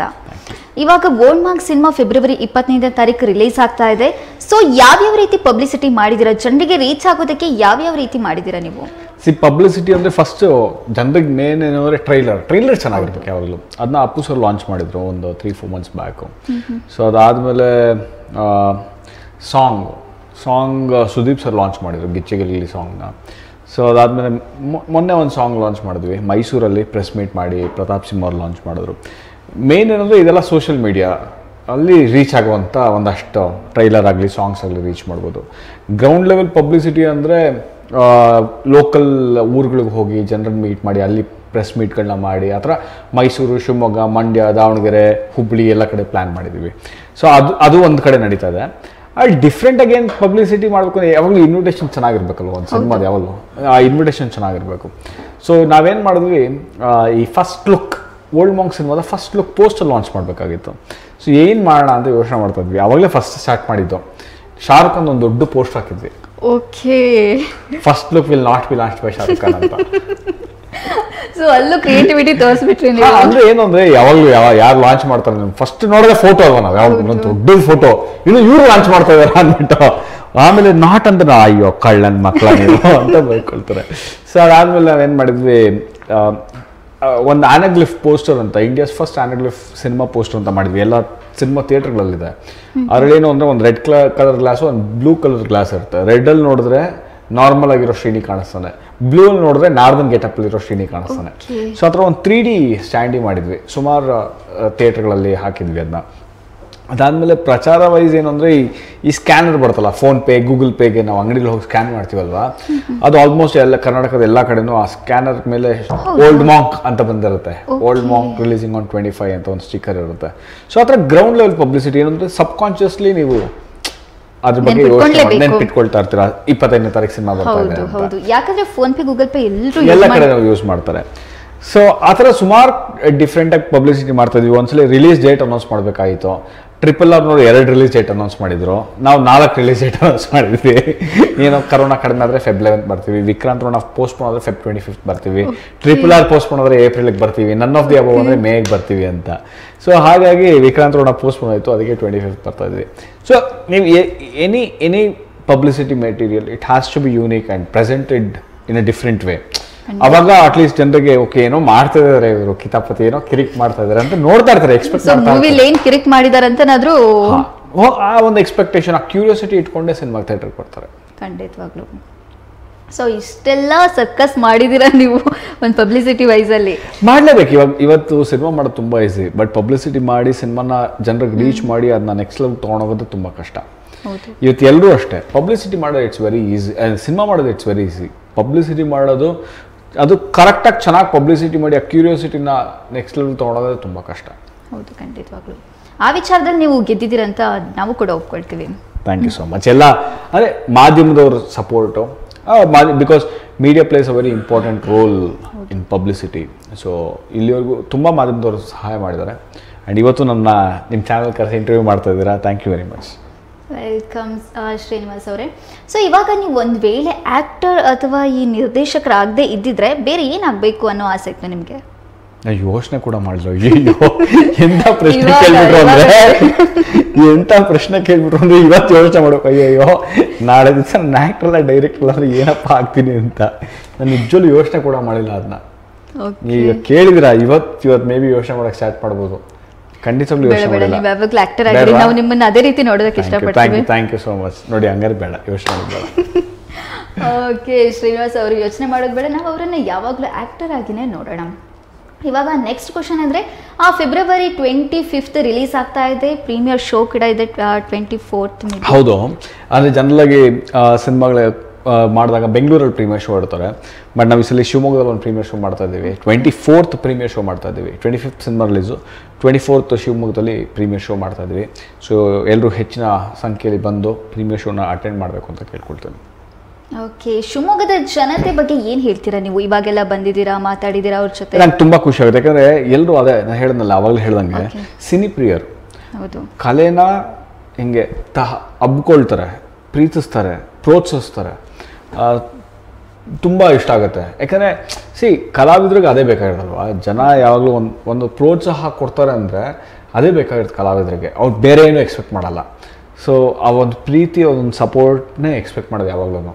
ಐ ಥಿಂಕ್ ಶಿವಮೊಗ್ಗ ಸಾಂಸ್ಕೃತಿಕ ನಗರಿ ಆಗಿರೋದ್ರಿಂದ ಅದಕ್ಕೆ ತುಂಬ ಒತ್ತು ಕೊಡ್ತಾರೆ ಇಲ್ಲಿನ ಜನ ಅಂತ ನನ್ನ ಪರ್ಸನಲ್ ಎಕ್ಸ್ಪೀರಿಯನ್ಸ್. ಹೌದು, ಖಂಡಿತವಾಗ್ಲೂ. ನಾವು ಕೂಡ ನೋಡಿದೀವಿ, ಯಾವುದೇ ಸಿನಿಮಾ ಆದ್ರೂ ಕೂಡ ತುಂಬಾ ಚೆನ್ನಾಗಿ ಸಪೋರ್ಟ್ ಮಾಡಿದ್ದಾರೆ. ಅದರಲ್ಲೂ ನಿಮ್ದು ತುಂಬಾ ಕ್ರಿಯೇಟಿವಿಟಿ ಇರೋದ್ರಿಂದ ಸೊ ಎಲ್ಲ ಕ್ಯೂರಿಯಸ್ ಆಗಿದೆ ಅಂತ ನಾನು ಕೂಡ ಅನ್ಕೊಂಡಿದ್ದೀನಿ. ಹಾಗಾದ್ರೆ ಇವಾಗ ಶಿವಮೊಗ್ಗದ ಜನತೆ ಬಗ್ಗೆ ಏನೋ ಹೇಳಿದ್ರಿ ನೀವು. ಶಿವಮೊಗ್ಗದಲ್ಲಿ ತುಂಬಾ ನೋಡಬೇಕು ಅನ್ನುವಂಥ ಪ್ಲೇಸ್ ಯಾವುದಾದ್ರೂ ಇಲ್ಲಿವರೆಗೆ ನೋಡಿದ್ದೀರಾ? ಇಲ್ಲ, ನಾನು ಆ್ಯಕ್ಚುಲಾಗಿ ಟ್ರಾವೆಲ್ ಮಾಡೋಕ್ಕೆ ಆಗಿಲ್ಲ ಶಿವಮೊಗ್ಗದಲ್ಲಿ. ಅಂದರೆ ದೇವಸ್ಥಾನಗಳು 1-2-3 ದೇವಸ್ಥಾನಗಳಿಗೆ ಹೋಗಿದ್ದೀನಿ. ಅದು ಬಿಟ್ಟು ಟ್ರಾವೆಲ್ ಮಾಡೋಕ್ಕಾಗಿಲ್ಲ. ಯಾಕಂದರೆ ಹೆಂಗಿರೋದು ಶೆಡ್ಯೂಲ್ ಅಂದರೆ ಬರ್ತೀವಿ, ಒಂದಿನ ಆಡಿಷನ್ ಮಾಡ್ತೀವಿ, ಅವತ್ತು ನೈಟ್ ಮತ್ತೆ ಟ್ರಾವೆಲ್ ಮಾಡ್ಬೇಕಾದ್ರೆ ಬರೀ ಟ್ರಾವೆಲಿಂಗಲ್ಲಿ ಹೋಗ್ತಾ ಇರ್ತೀವಿ. ಸೊ ಮೇ ಬಿ ಯಾವಾಗಲೂ ಬಂದು ಒಂದು 4-5 ದಿನ ಟೈಮ್ ಸ್ಪೆಂಡ್ ಮಾಡಿ ಸುತ್ತಮುತ್ತ ಇರೋ ಜಾಗಗಳನ್ನ ನೋಡೋಷ್ಟು ಆ ಥರ ಟೈಮ್ ಮಾಡ್ಕೊಂಡು ಬರಬೇಕು ಒಂಥರ. ಅದಕ್ಕೋಸ್ಕರ ಡೆಡಿಕೇಟೆಡ್ ಆಗಿ ಸುಮ್ಮನೆ ಇವಾಗ ನೋಡಿ, ಇವತ್ತು ಪ್ರಮೋಷನ್ಸ್ ಬಂದಿದ್ದೀವಿ, ಇದೆಲ್ಲ ಪಬ್ಲಿಸಿಟಿ ಬೆಳಗ್ಗೆಯಿಂದ ಮಾಡ್ತಾನೆ ಇದ್ದೀವಿ. ಮಾಡ್ಕೊಂಡ ತಕ್ಷಣ ರಾತ್ರಿ ಮತ್ತೆ ಹೊರಡಬೇಕಾಗತ್ತೆ ಬೇರೆ ಊರಿಗೆ. ಸೊ ಆ ಥರ ಒಂದು ಟೈಟ್ ಶೆಡ್ಯೂಲ್ ಬರ್ತಾಯಿದ್ದೀನಿ. ಬಟ್ ಬಂದು ಒಂದು 4-5 ದಿನ ಅಥವಾ ಒಂದು ವಾರ ಬಂದು ಟೈಮ್ ಆರಾಮಾಗಿ ಕಾಮಾಗಿ ಸ್ಪೆಂಡ್ ಮಾಡಿ ಇಡೀ ಊರನ್ನ ಸುತ್ತಾಡಿ ಒಂದಷ್ಟು ಕಡೆ ತಿಂಡಿ ಚೂರುಗಳನ್ನೆಲ್ಲ ಟೇಸ್ಟ್ ಮಾಡಿ ಹೋಗ್ಬೇಕು ಅಂತ ಅನ್ಕೊಂಡಿದ್ದೀನಿ. ಖಂಡಿತವಾಗ್ಲೂ ನೀವು ಇಲ್ಲಿನ ಚಾಟ್ಸ್ ಮಾತ್ರ ತುಂಬಾ ಎಂಜಾಯ್ ಮಾಡ್ತೀನಿ. ಹೌದು, ಖಂಡಿತವಾಗ್ಲೂ ನಾವು ಕೂಡ ಎಂಜಾಯ್ ಮಾಡ್ತೀವಿ. ಸೊ ನೀವು ಮಾಡ್ತೀರಾ ಅಂತ ಅನ್ಕೊಂಡಿದ್ದೀನಿ ನಾನು. ಓಕೆ, ಏನು ಹೇಳ್ತೀರಾ ಓಲ್ಡ್ ಮಾಂಕ್ ಸಿನಿಮಾದ ಬಗ್ಗೆ? ಜನತೆಗೆ ಏನು ಹೇಳ್ತೀರಾ ಶ್ರೀನಿವಾಸ್ ಅವರೇ? ಜನತೆಗೆ ಹೇಳಬೇಕು ಅಂದರೆ ಸಿನಿಮಾನ ಫಸ್ಟ್ ಡೇ ಫಸ್ಟ್ ಶೋನೇ ನೋಡಿ. ಯಾಕೆಂದರೆ ಸುಮಾರು ಸಿನಿಮಾಗಳು ಬರುತ್ತೆ, ಲೇಟಾಗಿ ನೋಡಿದ್ರೆ ತೊಂದರೆ ಆಗುತ್ತೆ ಅಷ್ಟೇ. ಅಂದರೆ ಒಂದು ಒಳ್ಳೆ ಸಿನಿಮಾ ನೆಕ್ಸ್ಟ್ ವೀಕ್ಗೆ ಹೋಗೋಷ್ಟು ಥಿಯೇಟ್ರಿಂದ ತೆಗೆದುಬಿಡ್ತಾರೆ ಜನರಲ್ ಆಗಿ. ಏನಾಗುತ್ತೆ ಅಂದರೆ ಕಲೆಕ್ಷನ್ ಆಗಬೇಕು ಅಂತ. ಸೊ ನಾನು ಯಾವಾಗಲೂ ರೇಗಿಸ್ತಾ ಇರ್ತೀನಿ, ನನ್ನ ಮೇಲೆ ನಾನೇ ರೇಗಿಸ್ಕೊಳ್ತಾ ಇರ್ತೀನಿ. ಶ್ರೀನಿವಾಸ ಕಲ್ಯಾಣನ ಕಲರ್ಸ್ ಚಾನಲ್ ದೊಡ್ಡ ಬ್ಲಾಕ್ ಬಸ್ಟರ್ ಮಾಡಿದ್ರಿ. ಯಾಕೆಂದರೆ ಶ್ರೀನಿವಾಸ ಕಲ್ಯಾಣ ಅಷ್ಟೇ ಥಿಯೇಟ್ರಿಕಲ್ಲಿ ಹಿಂಗೆ ಹೋಗೋಷ್ಟಲ್ಲಿಗೆ ತೆಗೆದುಬಿಟ್ರು. ಬಟ್ ಫಾರ್ಚುನೇಟ್ಲಿ ಕಲರ್ಸ್ ಚಾನಲಲ್ಲಿ ತುಂಬ ದೊಡ್ಡ ಹಿಟ್ ಆಯಿತು. ಅಮೆಝಾನ್ನ ಏನೋ ಬೀರ್ಬಲ್ನ ಅಮೆಝಾನಲ್ಲಿ ದೊಡ್ಡ ಬ್ಲಾಕ್ ಬಸ್ಟರ್ ಮಾಡಿದ್ವಿ. ಓಲ್ಡ್ ಮಾಂಕ್ನ ಥಿಯೇಟ್ರಲ್ಲಿ ಬ್ಲಾಕ್ ಬಸ್ಟರ್ ಮಾಡಿ ಅಂತ. ಖಂಡಿತವಾಗ್ಲೂ. ಸೊ ಆಕ್ಟರ್ ಮತ್ತೆ ನಿರ್ದೇಶಕರಿಗೆ ಏನು ಡಿಫ್ರೆನ್ಸ್ ಇದೆ? ಇದರಲ್ಲಿ ಯಾವ ನಿಮಗೆ ತುಂಬ ಇಷ್ಟ ಆಗುತ್ತೆ?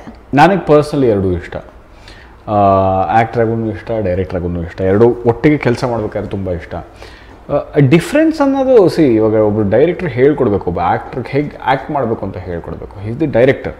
ಅವ್ನು ಹೆಂಗೆ ಡೈರೆಕ್ಷನ್ ತೋರಿಸ್ತಾನೋ ಆ್ಯಕ್ಟ್ರು ಅದನ್ನ ಫಾಲೋ ಮಾಡ್ತಾರೆ. ಅವ್ರಿಗೆ ಬೇರೆ ಏನು ಗೊತ್ತಿರೋದಿಲ್ಲ. ಇವಾಗ ನೀವು ಹೇಳ್ತೀರಾ ಇದು ಮಾಡು ಅಂದರೆ ಇದು ಮಾಡ್ತೀನಿ, ಬಾಟ್ಲ್ ಎತ್ತು ಸೈಡಿಗೆ ಇಡು ಅಂದರೆ ಸೈಡಿಗೆ ಇಡ್ತೀನಿ, ಅದು ಆ್ಯಕ್ಟರ್ ಕೆಲಸ. ಡೈರೆಕ್ಟ್ರಿಂಗ್ ಅಂದರೆ ಇದು ಇಡು ಅಂತ ಹೇಳಬೇಕು. ಯಾಕೆಂದರೆ ಹೀ ಈಸ್ ಎ ವಿಷನರಿ. ಅವನೊಂದು ವಿಷನ್ನ ಸೆಟ್ ಮಾಡ್ಕೊಂಡಿರ್ತಾನೆ, ಸಿನಿಮಾ ಹಿಂಗೆ ಬರಬೇಕು, ಆ್ಯಕ್ಟರ್ಸ್ ಹಿಂಗೆ ಮಾಡಬೇಕು ಅಂತ. ಆ ವಿಷನ್ಗೆ ಯಾವಾಗಲೂ ನಾವು ಗೌರವ ಕೊಡಲೇಬೇಕು. ನಾನು ಬೇರೆ ಡೈರೆಕ್ಟರ್ ಕೆಳಗಡೆ ಕೆಲಸ ಮಾಡಿದ್ರು ಅವ್ರ ವಿಷನ್ಗೆ ನಾನು ಗೌರವ ಕೊಡ್ತೀನಿ. ಯಾಕಂದರೆ ಅವ್ರದ್ದು ಸಿನಿಮಾ, ಅವ್ರೊಂದು ವಿಷನ್ ಇಟ್ಕೊಂಡಿರ್ತಾರೆ, ಅದಕ್ಕೆ ತಕ್ಕನಾಗಿ ನಾನು ಸಪೋರ್ಟ್ ಮಾಡ್ಬೋದು ಅಷ್ಟೇ. ನನ್ನ ಸಿನಿಮಾ ಅಂತ ಬಂದ ತಕ್ಷಣ ನನ್ನ ವಿಷನ್ ಇರುತ್ತೆ, ನಾನು ಎಲ್ಲ ಕೋ ಆ್ಯಕ್ಟರ್ಸ್ನ ಆ ವಿಷನ್ಗೆ ಸಪೋರ್ಟ್ ಮಾಡೋದಕ್ಕೆ ಎಕ್ಸ್ಪೆಕ್ಟ್ ಮಾಡ್ತೀನಿ. So but I really enjoy both. Okay, ಇವಾಗ ತುಂಬ ಸಿನಿಮಾಗಳು ರಿಲೀಸ್ ಆಗ್ತಾ ಇದೆ, ಬ್ಯಾಕ್ ಟು ಬ್ಯಾಕ್ ಸಿನಿಮಾಗಳು ರಿಲೀಸ್ ಆಗ್ತಾ ಇರೋದ್ರಿಂದ, ಸೊ ನಿಮ್ಮದು ಫೆಬ್ರವರಿ 25 ಇರೋದ್ರಿಂದ ಇದು ಯಾವ ರೀತಿ ತಗೊಳ್ತೀರಾ ನೀವು? ಯಾವ್ದಾದ್ರು ಚಾಲೆಂಜ್ ಆಗ್ಬೋದು? ಚಾಲೆಂಜ್ ಅಂತ ಅಲ್ಲ, ಎಲ್ಲ ಸಿನಿಮಾಗಳು ಯಾವ ಸಿನಿಮಾ ಚೆನ್ನಾಗಿದೆ ಅದು ನೋಡ್ತಾರೆ ಜನ end of the day. But ಏನು ಅಂದರೆ ಒಂದು ಹೆಲ್ದಿ ಕಾಂಪಿಟೇಷನ್ ಇರಬೇಕು ಯಾವಾಗ್ಲೂ. ಇವಾಗ ಏನು ಅಂದರೆ ಇವಾಗ ಒಂದೇ ಸಿನಿಮಾ ಬರಬಾರ್ದು. ಇವಾಗ ರೇಸಲ್ಲಿ ಒಬ್ಬರೇ ಓಡಬಾರ್ದಲ್ವಾ? ಖಂಡಿತವಾಗ್ಲೂ ಒಂದು 4 ಜನ ಇದ್ದಾಗ ಫಸ್ಟು ಬರೋದು ಒಂಥರ ಕಿಕ್ ಇರುತ್ತೆ. ಆಯ್ತು, ನಾವು ಒಬ್ಬನೇ ಓಡ್ತಾ ಇದ್ದೀನಿ ಟ್ರ್ಯಾಕಲ್ಲಿ ಯಾರು ಇಲ್ಲ ಅಂದರೆ ನಾನು ನಡ್ಕೊಂಡು ಹೋಗ್ಬೋದು, ನಿಧಾನಕ್ಕೆ ಓಡ್ಕೊಂಡು ಹೋಗ್ಬೋದು, ಎಷ್ಟೊತ್ತು ಬೇಕಾದ್ರೆ ಟೈಮ್ ತೊಗೊಂಡು ಹೋಗ್ಬೋದು. ಬಟ್ ಒಂದು ಹೆಲ್ದಿ ಕಾಂಪಿಟೇಷನ್ ಇರಬೇಕು ಯಾವಾಗಲೂ. ಬಟ್ ನಾನು ಕೇಳ್ಕೊಳ್ಳೋದೇನು ಅಂದರೆ ಗೆಲ್ಸಿದ್ರೆ ಎಲ್ಲ ಕನ್ನಡ ಸಿನಿಮಾನ ಗೆಲ್ಸಿ. ಇವಾಗ ಏಕಲವ್ಯನೂ 24th ರಿಲೀಸ್ ಆಗ್ತದೆ, 25th ಓಲ್ಡ್ ಮಾಂಕ್ ರಿಲೀಸ್ ಆಗ್ತದೆ. ಎರಡೂ ಕನ್ನಡ ಸಿನಿಮಾಗಳನ್ನು ಗೆಲ್ಸಿ. ಇನ್ಸ್ಟೆಡ್ ಆಫ್ ಯಾವ ತಮಿಳ್ ಸಿನಿಮಾನೋ ಹಿಂದಿ ಸಿನಿಮಾಗೆ ಹೋಗೋ ಬದಲು 2 ಕನ್ನಡ ಸಿನಿಮಾ ನೋಡಿ, 2 ಕನ್ನಡ ಸಿನಿಮಾನು ಗೆಲ್ಸಿ. ಓಕೆ, ಟೋಪಿವಾಲನು ಕೂಡ ನೀವೇ ಡೈರೆಕ್ಟ್ ಮಾಡಿರೋದು. ಸೊ ಟೋಪಿವಾಲ ಮತ್ತು ಓಲ್ಡ್ ಮಂಕಿಗೆ ಏನು ಡಿಫ್ರೆನ್ಸ್ ಇದೆ ಡೈರೆಕ್ಷನ್ ವೈಸ್? ಈಗ ತುಂಬ ಡಿಫ್ರೆನ್ಸ್ ಇದೆ. ಅಂದರೆ ಟೋಪಿವಾಲ genre wise it's a political ಸಟಾರ್ film. ಅದು ನನ್ನ ಫಸ್ಟ್ ಸಿನಿಮಾ. ಇದು ಅಂದರೆ ಪ್ರತಿ ಸಿನಿಮಾ ನೀವು ಏನಾದ್ರು ಕಲಿತಾನೆ ಇರ್ತೀರಲ್ವಾ? ಟೋಪಿವಾಲಲ್ಲಿ ಒಂದು ಸ್ವಲ್ಪ ಕಲಿತೀನಿ, ಶ್ರೀನಿವಾಸ ಕಲ್ ನಾನು ಸ್ವಲ್ಪ ಕಲ್ತಿದ್ದೀನಿ, ಬೀರ್ಬಲಲ್ಲಿ ಸ್ವಲ್ಪ ಕಲ್ತಿದ್ದೀನಿ. ಇದು ನಾನು ನಿರ್ದೇಶನ ಮಾಡ್ತಿರೋ 4ನೇ ಚಿತ್ರ. ಆ 3 ಸಿನಿಮಾದ ಏನೋ ಒಂದು ಕಲ್ತಿರ್ತೀನಿ. ಸೊ ನಾನು ಆ್ಯಸ್ ಎ ಡೈರೆಕ್ಟರ್ ಒಂದು ಲೆವೆಲ್ ಮೆಚ್ಯೂರಿಟಿ ಬಂದಿರುತ್ತೆ, ಒಂದಷ್ಟು ಎಕ್ಸ್ಪೀರಿಯನ್ಸ್ಗಳನ್ನ ನಾನು ತಿಳ್ಕೊಂಡಿರ್ತೀನಿ. ಸೊ ಆ ಎಕ್ಸ್ಪೀರಿಯನ್ಸ್ನೆಲ್ಲನೂ ಓಲ್ಡ್ ಮಾಂಕಲ್ಲಿ ಯೂಸ್ ಮಾಡಿರ್ತೀನಿ. ಇಲ್ಲೂ ಹೊಸದೇನೋ ಕಲಿತಾ ಇರ್ತೀವಿ. ಯಾವಾಗಲೂ ಹೊಸ ಮಿಸ್ಟೇಕ್ಗಳನ್ನ ಮಾಡಬೇಕು, ಹಳೆ ಮಿಸ್ಟೇಕ್ಗಳನ್ನ ಮಾಡಬಾರ್ದು.